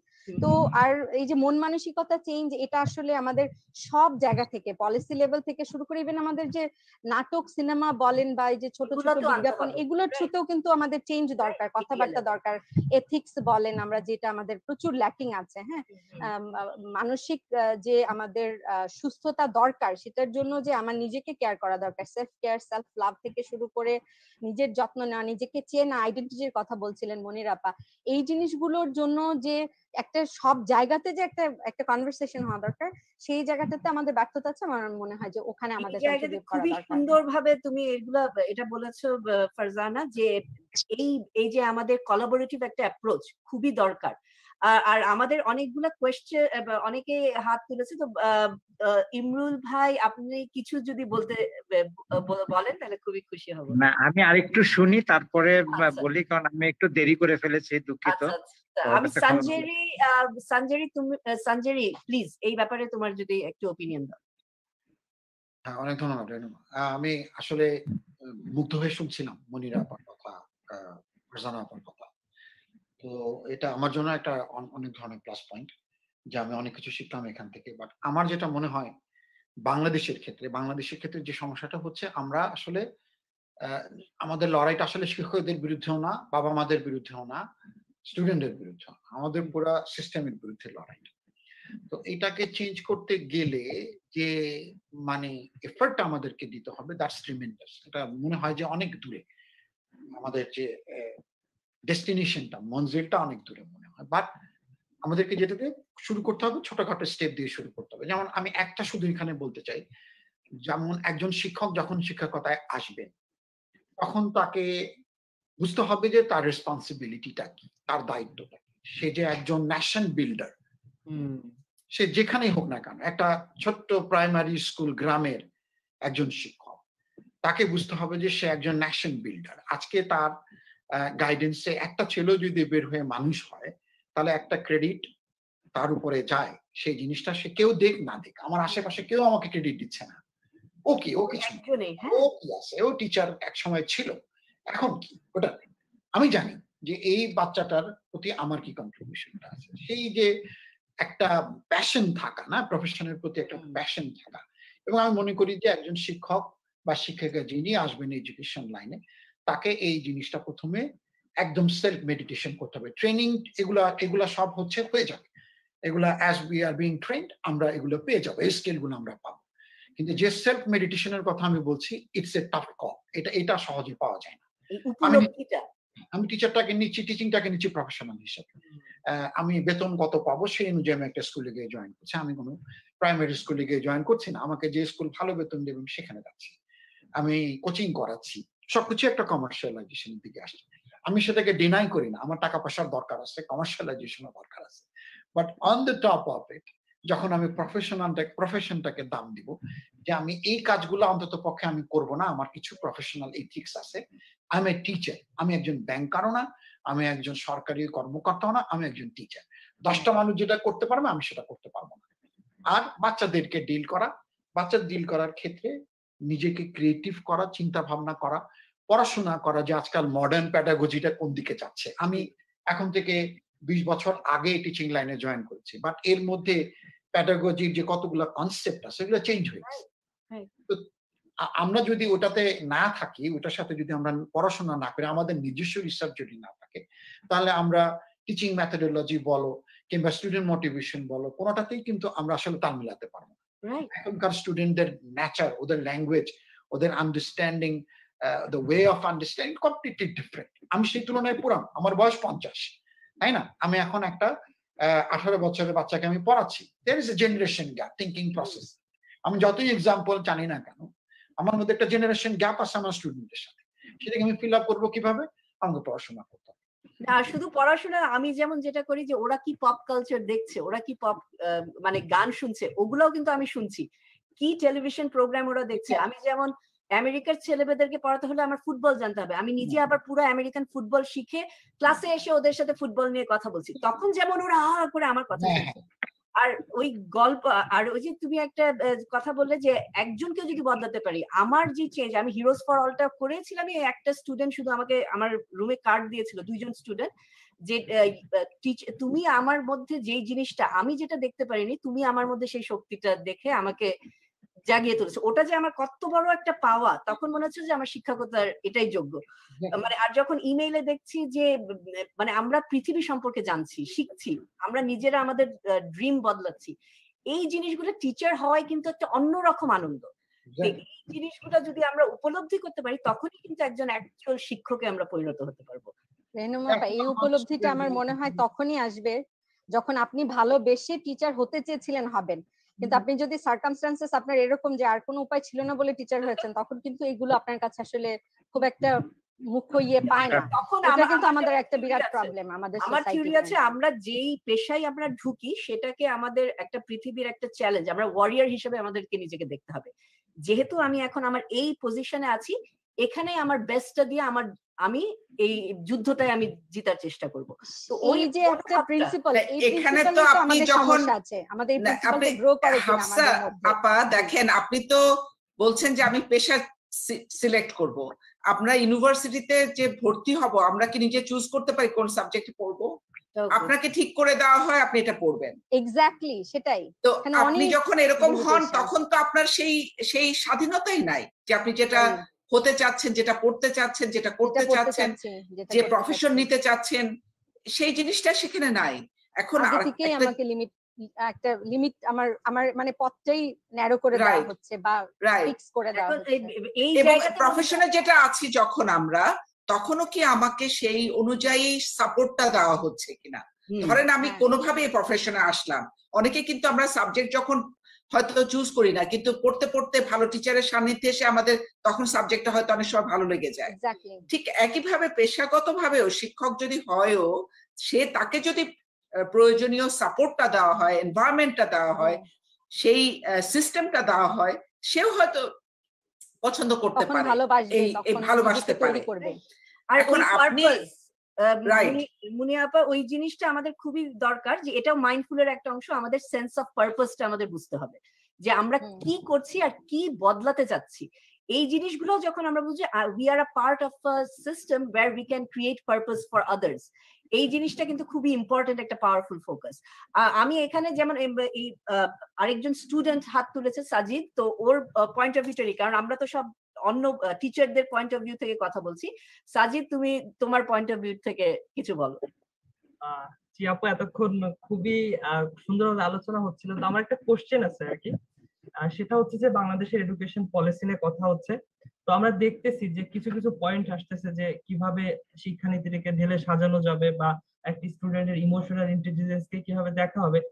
কিন্তু আমরা একটা জিনিস স্কিপ করে যাচ্ছি যে এডুকেশনের ভিতরে একটা ডিসক্রিমিনেশন যে ঢুকে গেছে, যে একটা প্রাইভেট সেক্টর গ্রো করছে, পাশাপাশি আবার সরকারি ভাবে একটা সেক্টর, গভর্নমেন্ট সেক্টর গ্রো করতেছে। এই দুই সেক্টরের ভিতর আসলে সমন্বয়টা কিন্তু নাই। কারণ প্রাইভেট সেক্টর একটা খুব কম্পিটিটিভ মাইন্ড নিয়ে আগাচ্ছে, সেখানে হয়তো বা তারা খুব ভালো ফিডব্যাকও দিতে পারতেছে, এই দিক থেকে সরকারি ভাবে কিন্তু পিছিয়ে পড়ছে। তো যেহেতু মেজরিটি স্টুডেন্ট সরকারি ভাবে তাদের সেকেন্ডারি বা প্রাইমারি লেভেলটা শেষ করে, তো এই যে প্রাইভেট সেক্টর এবং গভর্নমেন্ট সেক্টরের ভিতর সমন্বয়টা আসলে কতটা জরুরি শিক্ষানীতির ক্ষেত্রে, এটা একটা কোশ্চেন ছিল আর কি। খুবই সুন্দর কোশ্চেন। এই ব্যাপারে কেউ কি অ্যানসার দিবেন এই কোশ্চেনের? আপা আমি একটু যোগ করতে চাই সাজিদের প্রশ্নের জবাবে, যেটা অলরেডি আমি প্রশ্নের জবাবটা দিয়েছি। যে আমি অনেকদিন ধরেই বারবার বলার চেষ্টা করছি যে সরকারি কর্মকর্তাদের ছেলে মেয়েদের যদি সরকারি শিক্ষা প্রতিষ্ঠান এবং শিক্ষকদের তার শিক্ষা প্রতিষ্ঠানের পড়ানোর ব্যবস্থা করানো যায়, এটা খুবই সম্ভব, খুবই সম্ভব। সরকার চাইলে অনেক কিছুই পারে, তাহলে কিন্তু কোয়ালিটি ডেভেলপ করবে। তখন আর তিনি 30 জনের জায়গায় 300 জন রাতের অন্ধকারে ভর্তি করবেন না। আমি অনেক কথা হয়তো এখানে বলতে পারছি না, যে হঠাৎ করে দেখি আমার কলেজে হয়তো বা একটা প্রতিষ্ঠানে ভর্তি হওয়ার কথা, 300 জনের জন্য সিট আছে, রুমও ওইভাবে তৈরি করা, দেখা যাচ্ছে তার 3 গুণ ছেলে মেয়ের ভর্তি। আর একবার যখন অনুমোদন নিয়ে আসে, ভর্তি শুরু হয়ে যায়, তখন ওইটা তো রোধ করা সম্ভব না। ওইখানে শিক্ষক 2 জন আছে, কিন্তু শিক্ষক ছাত্রছাত্রী 300 জনের জায়গায় তো 1200 জন হয়ে যাচ্ছে। কিন্তু তখন ওই শিক্ষকটা যখন দেখবেন যে তার ছেলেকে তার ওইখানে পড়তেই হবে, নাহলে সরকারি চাকরি তিনি করতে পারছেন না। দেশের বাইরে পোস্টিং নিতে গেলে যেমন 2 সন্তান না থাকলে সাধারণত পোস্টিং দেয় না, 2 সন্তানের বেশি থাকলে দেয় না। তো ওইটা তখন উনিরা বোঝেন, এই জনসংখ্যাটা ব্যক্তিগত স্তরে খুব ভালো বোঝেন, কিন্তু প্রাতিষ্ঠানিক পর্যায়ে জনসংখ্যা বিস্ফোরণের নিয়ে কারো কোনো চিন্তা ভাবনা খুব বেশি দেখি না। এইটা যদি হয়, ও যেটা বললো যে বাইরে যে বেসরকারি প্রতিষ্ঠানে পড়াচ্ছে, এইটা কিন্তু রোধ করা সম্ভব। আমার পরিচিত অনেক কলিগ আছেন, অনেক আমার বন্ধু বান্ধব আছে, তারা বিশেষ ক্যাডার হয়ে গর্বিত হচ্ছেন, কিন্তু পড়াচ্ছেন বেসরকারি প্রতিষ্ঠানে। এবং সেখানে আরেকটা জিনিস আমি যোগ করতে চাই, আমরা দেখবো হাইকোর্টের রায় নিয়ে সেন্ট জোসেফ, হলি ক্রস এবং নটরডেম কিন্তু আলাদা ভর্তি পরীক্ষা নিয়ে ওরা ছাত্রী ভর্তি করাচ্ছে। অর্থাৎ বাংলাদেশের যে প্রচলিত শিক্ষা পলিসি পদ্ধতিগুলোতে তাদের আস্থা নাই বলেই কিন্তু তারা হাইকোর্ট পর্যন্ত গিয়ে তাদের মতন করে করছে, বলে তারা কিন্তু কোয়ালিটেটিভ এডুকেশনটা দিতে পারছে, ছাত্র শিক্ষক অনুপাতও তারা ঠিক রাখতে পারছে এবং ওই জায়গাটা তারা ধরে রাখতে পারছে। সুতরাং এইগুলো নিয়ে আমাদের ভাবনার আছে, এগুলো সবই সম্ভব। এবং এইখানে আরেকটু যোগ করতে চাই আপা, যদি একটু পারমিট করেন। এটা যেহেতু আগস্ট মাস, বঙ্গবন্ধুর স্মৃতির প্রতি শ্রদ্ধা জানাই, তার আমাদের শোকের মাস। তো বঙ্গবন্ধুর আমার দেখা নয়া চীনের যে কথাটা আছে খুব সুন্দর, যে চীনে সবচেয়ে প্রিভিলেজ শ্রেণী হচ্ছে শিশুরা। আমরা কি বাংলাদেশে ওইটা নিয়ে চিন্তা করি? আমরা হয়তো বলছি বঙ্গবন্ধু বঙ্গবন্ধু বলছি, কিন্তু তার চিন্তা ভাবনা কি আমরা আসলে ধারণ করছি, তার ব্যবহারিক প্রয়োগ দেখি? আমি যেহেতু এইসব নিয়ে কাজ করেছি, রাষ্ট্রবিজ্ঞানের শিক্ষক, অনেক বই লিখেছি, এই প্রশ্ন আসে। সেই সাথে রবীন্দ্রনাথের রাশিয়ার চিঠিতেও আসে যে রাশিয়া ভ্রমণ না হলে তার তীর্থস্থান দর্শন হতো না, রবীন্দ্রনাথ বলছেন। 17 সালে রাশিয়ার বিপ্লব হচ্ছে, 30 সালে রবীন্দ্রনাথ রাশিয়া ভ্রমণ করছেন। 13 বছরে কি ডাইনামিক পরিবর্তন হলো, কোত্থেকে? মূলে ছিল শিক্ষা, রবীন্দ্রনাথ নিজেই বলছেন যে শিক্ষা, চীনের পরিবর্তনটাও শিক্ষা এবং শিশু। আমাদের কি মুখে বলছে, কিন্তু শিশু মন্ত্রণালয়, এডুকেশন, অন্য আমরা বাজেটের দিকে যদি তাকাই, আমি ওই সব ফিগারে আর যাবো না, অনেক সময় লাগবে, তাহলে কিন্তু আমরা কিন্তু বঙ্গবন্ধুর চিন্তা, চেতনা, দর্শন কতটুকু ইমপ্লিমেন্ট হচ্ছে কি হচ্ছে না, এইটা নিয়ে আলোচনাটা খুব জরুরি মনে করি। না, আমাদের এই আলোচনা ইনশাআল্লাহ আরো কন্টিনিউ করবে। তো আমি যেহেতু টাইমের অভাবে অনেক মুনিরা আপারও চলে যেতে হয়েছে, আরেকটা অন্য কাজে আছে। তো আমি যেটা বলতে চাচ্ছি যে এই বিষয়টা আমাদের এখানে আজকে থেমে গেলেই হবে না, কিন্তু যারা যারা আমরা যে পজিশন আছে, যেমন আমার অর্গানাইজেশন হিরোজ ফর অল, আমি হিরোজ ফর অল একটা নন প্রফিট শুরু করেছি, যদিও আমি আমেরিকায় টিচার, পার্ট টাইম ফ্যাকাল্টি, বাংলাদেশে যে ওটা করছি, কিন্তু ওখানকার মেইন হলো যে প্রত্যেকটা বাচ্চার যে ইউনিক গুণ আছে সেটাকে প্রস্ফুটিত হওয়ার জন্য আমাদের এনভায়রনমেন্ট করে দিতে হবে। একটা বাচ্চা যদি আমরা যদি একটা টিচার দেখি যে এই বাচ্চা খুবই সুন্দর আর্ট করে, তাকে আর্টে ফোকাস করি, হ্যাঁ ম্যাথ ইংলিশ ওগুলোও করবে, কিন্তু আর্টের একজন টিচারকে দিয়ে তাকে আরো ফোকাস করে, যাতে সে আরো ভালো আর্টিস্ট হতে পারে, যাতে সে আর্ট স্কুলে যেতে পারে, গ্রাফিক ডিজাইনিং এর ক্লাস করতে পারে, ভোকেশনাল ট্রেনিং। সবাইকে আমাদের ইউনিভার্সিটিতে তো ঢোকার দরকার নাই, 2 বছরের কমিউনিটি কলেজের মতন হতে পারে, যেখানে ভোকেশনাল ট্রেনিং এ তারা হয়ে ওই জায়গাতে ওরা ফোকাস করলো। অনেক ভাবে কিন্তু আমরা মডিফাই করতে পারি, যেটা আমরা করছি না। আর আরেকটা জিনিস আমরা যেটা আমি কনক্লুশন ড্র করতে চাচ্ছি, যে টিচারদেরকে প্রাধান্য দিতে হবে। টিচারদেরকে ওই যে টিচার, আল্লাহ তুমি টিচার, টিচাররাই তো ব্যাংকার, সায়েন্টিস্ট সব তৈরি করছে, কিন্তু এই টিচারদেরকে আমরা প্রাধান্যটা দিচ্ছি না। তো আমি হিরোজ ফর অল থেকে ডিসাইড করেছি যে 2023-এ স্পেশাল ক্যাটাগরিতে টিচার্স অ্যাওয়ার্ড ডিফারেন্ট কর্পোরেট সেক্টরের সাথে আমরা, এই জন্য আমরা কর্পোরেট সেক্টরদেরকেও আমরা ইনভাইট করব যে আমাদের সাথে মিলে আমরা টিচার, বেস্ট টিচার্স, কারা ইনোভেটিভ কারিকুলাম করছে, কারা একটা বাচ্চাকে চেঞ্জ করতে পারছে, ওদের থট প্রসেস চেঞ্জ করতে পারছে, ওই বেস্ট টিচার্স অ্যাওয়ার্ড দেওয়া। তাদেরকে স্পেশাল অ্যাওয়ার্ড, শুধু পয়সা, মানে পয়সা তো আছে, মানে money is a big thing, ওইটার সাথে সাথে ডিফারেন্ট অন্যান্য ধরনের কিভাবে ক্লাসরুমটাকে আরো ভালো করা যায়, ওই জিনিসগুলো সাপোর্ট দেওয়া। একটা মিউজিয়াম ট্যুর যেটা আপনি করছেন, ওইটার জন্য খরচ আছে, অনেক সময় অনেক স্কুল ওইটা করতে পারছে না। একটা কর্পোরেট সেক্টর যদি ওটার একটা গ্র্যান্ট দেয়, ঠিক আছে এই স্কুলে এই বাচ্চাদেরকে নিয়ে মুক্তিযোদ্ধা মিউজিয়ামে ঘোরার জন্য আমরা একটা বাসের টাকা, খাওয়ার টাকা সব দিলাম। এরকম করে কিন্তু প্রাইভেট আর পাবলিক সেক্টররাও কিন্তু একসাথে কোলাবোরেশন করে অনেক কিছু করতে পারে এডুকেশন সেক্টরে। গ্র্যান্ট ফর টিচার্স, টিচারদের জন্য, যাতে টিচাররা আরো ভালোভাবে এডুকেশন সিস্টেমটা করতে পারে, ওটার জন্য আমরা গ্র্যান্টের ব্যবস্থা করতে পারি, ওইটাও একটা হতে পারে।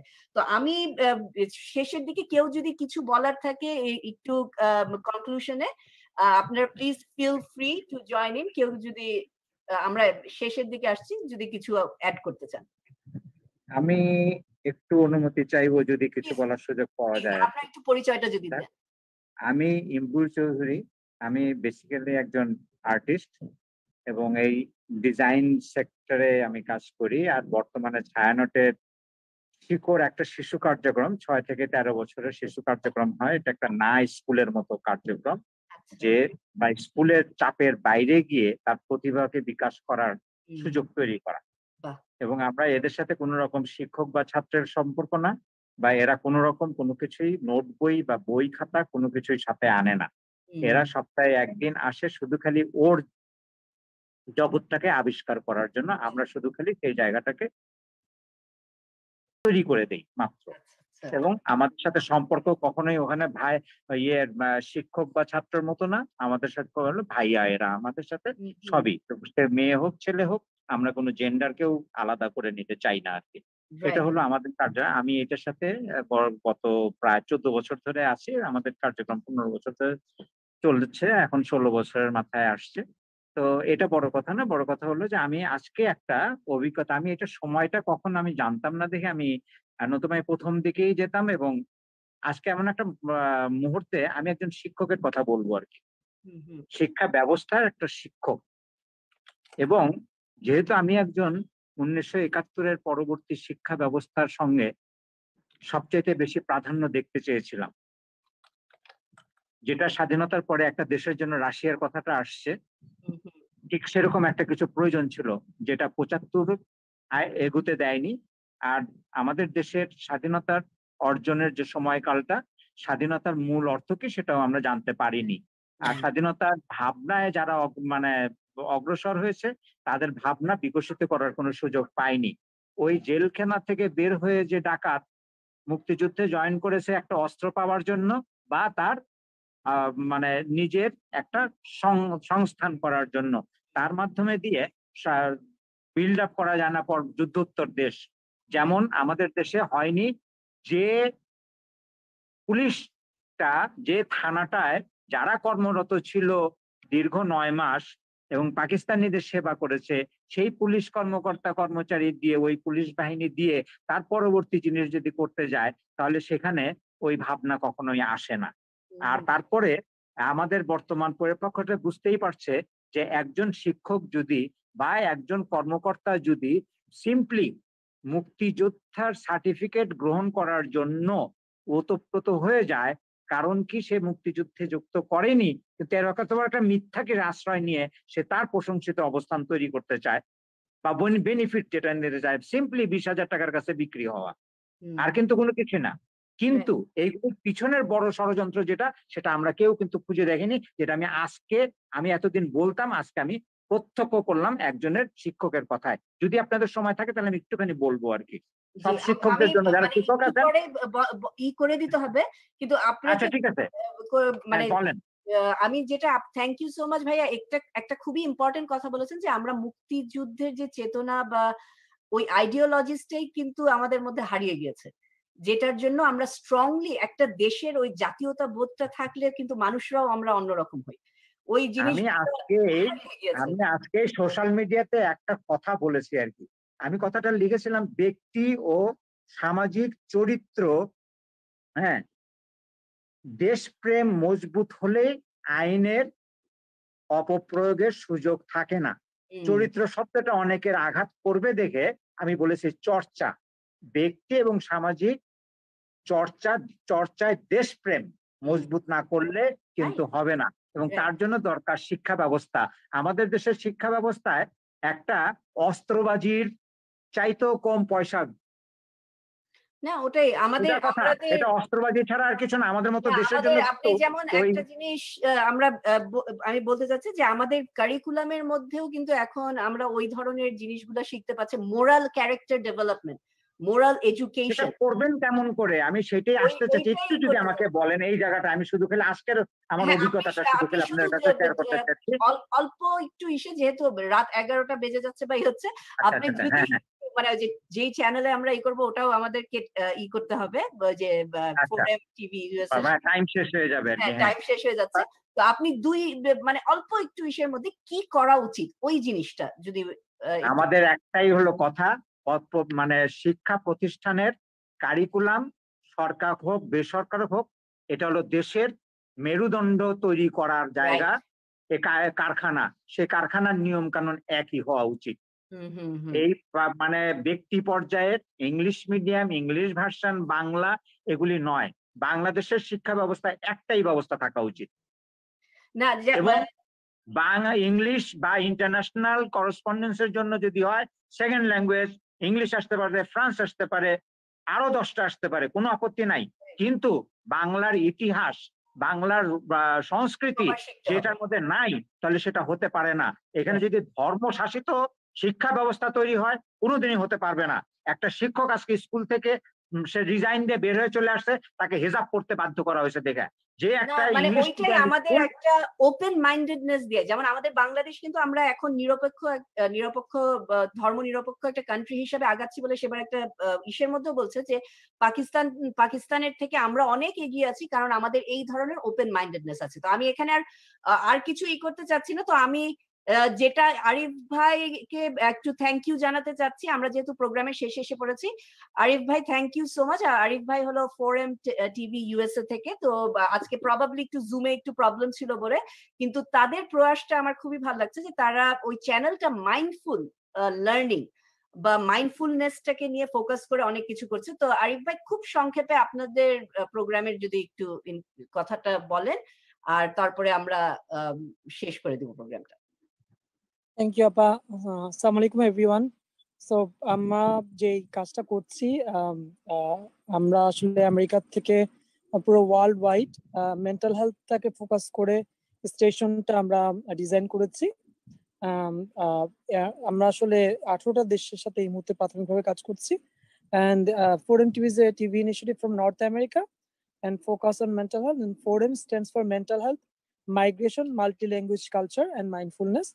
We are practicing mindfulness beyond borders. আর আমি শুধু আজকে সবাইকে অনেক থ্যাঙ্কস জানাতে চাই এখানের মধ্যে কথা না বাড়িয়ে, বিকজ আমি ফিল করি যে এত সুন্দর কনভারসেশন, আমার মনে হয় যেটা যে কোনো দেশের জন্য, যে কোনো গভর্নিং বডির জন্য এটা একটা গুড একটা অ্যাসেট হয়ে থাকবে। এত ভালো করে আপনারা সবাই কথা বলছেন। ভেরি স্পেশাল থ্যাঙ্কস টু রেহানুমা আপা, আপনার প্রজেক্ট, মোহন ভাই, ফারজানা আপা, যারাই কথা বলছেন, হাসান জারি, হাসান, আহলাম আহসান, প্রত্যেকটা মানুষের নাম বলতে পারবো না সবার, কিন্তু we really feel very proud যে এই কনভারসেশন গুলো হচ্ছে। আমরা শুধু একটা জিনিস বলতে চাই যে যখন নাকি যে কোনো এডুকেশন, যে কোনো কিছু নিয়ে আমরা কাজ করি, স্পেশালি মেন্টাল হেলথ নিয়ে কাজ করি, হোয়াট উই ফাউন্ড অ্যাকচুয়ালি অনেকগুলো দেশের মানুষের সাথে কাজ করতে পেরে, যে ভেরি ইম্পর্টেন্ট হচ্ছে কি being non judgmental, how to practice to B A non judgmental, how to practice openness, এবং আমরা আমাদের জায়গাটায় নন ভায়োলেন্ট কমিউনিকেশনটা কিভাবে ট্রাই করতে পারি। এটার জন্য ওপেননেস ইজ সামথিং যেটা আমাদেরকে অবশ্যই অনেক কিছু লার্ন করতে ওপেন করবে। এই যে আমি সবাইকে একটা লাস্ট কথা বলে শেষ করব। আমরা অনেক পরিবর্তন আনতে চাই। আসলে চেঞ্জ কিন্তু খুব এক্সপেন্সিভ একটা টার্ম। আপনি হয়তো সংযোজন করতে পারেন, ভ্যালু অ্যাড করতে পারেন। একটাকে চেঞ্জ করে আরেকটা নতুন বদলিয়ে দিবেন। এটা না করে হয়তো সবাই মিলে ভ্যালু অ্যাড করলে অনেক বেশি সহজ হতে পারে আমাদের জার্নিটা। আমরা সবাইকে অনেক সাধুবাদ জানাই এবং আপনারা যখন যে প্রজেক্টেই কাজ করবেন, would love to be with you. And আপনারা যদি ভালো কোনো কাজ করেন, automatically by default we feel we are your partner. Thank you so much. Thank you so much Arif ভাই। আর আমাদের ওইটাও বুঝতে হবে যে এখন আমরা একা কাজ করতে পারবো না, আমাদের অনেককে নিয়ে এই ব্যাপারে কাজ করতে হবে। প্যারেন্টস, টিচার, স্টুডেন্টস, শুধুমাত্র টিচাররা, শুধুমাত্র পলিসি মেকার তা না, আমাদের স্টুডেন্টদের ইনপুটও লাগবে। আমাদের বাংলাদেশের 60% বেশি এখন ইয়াং পিপল, ইয়াং ছেলেমেয়েরা যারা 25-এর নিচে। এখন তাদেরকে আমাদের তৈরি করতে হবে ফিউচারের জন্য। আর এই জন্যই একটা খুব সুন্দর মানে কথা আমি শুনেছিলাম যে we need to prepare the kids for life, not for standardized test. আমরা লাইফে কিভাবে সাকসেস হবে, কিভাবে রেজিলিয়েন্ট হব, কিভাবে প্রবলেম সলভ করতে পারবো, কিভাবে আমরা হেলদি ভাবে চিন্তা করতে পারবো, অন্য এমপ্যাথেটিক হব, এই জিনিসগুলো আমাদের তৈরি করতে হবে। স্ট্যান্ডার্ডাইজড টেস্ট থেকে আমরা কি আস্তে আস্তে নিজেদেরকে সরিয়ে ফেলতে পারি কিনা, এই জিনিসটা আমাদের খুবই দরকার। কারণ স্ট্যান্ডার্ডাইজড টেস্টও কিন্তু সবসময় একটা বাচ্চার আসল যে পোটেনশিয়াল সেটাকে মেজার করছে না। এটা বাবা মাদেরও মনে রাখতে হবে যে আপনার ছেলেমেয়েরা যদি কোনো পরীক্ষায় খারাপ করে বা এই করে, এটা চিন্তিত হয়ে বাচ্চার জীবন নষ্ট করে দেওয়ার কোনো কিছু নেই। পরীক্ষা আছে, কিন্তু দেখতে হবে আপনার ছেলে বা মেয়েটা কি ভালো মানুষ হয়ে তৈরি হচ্ছে কিনা, এই জিনিসটাই হলো সবচেয়ে বড়।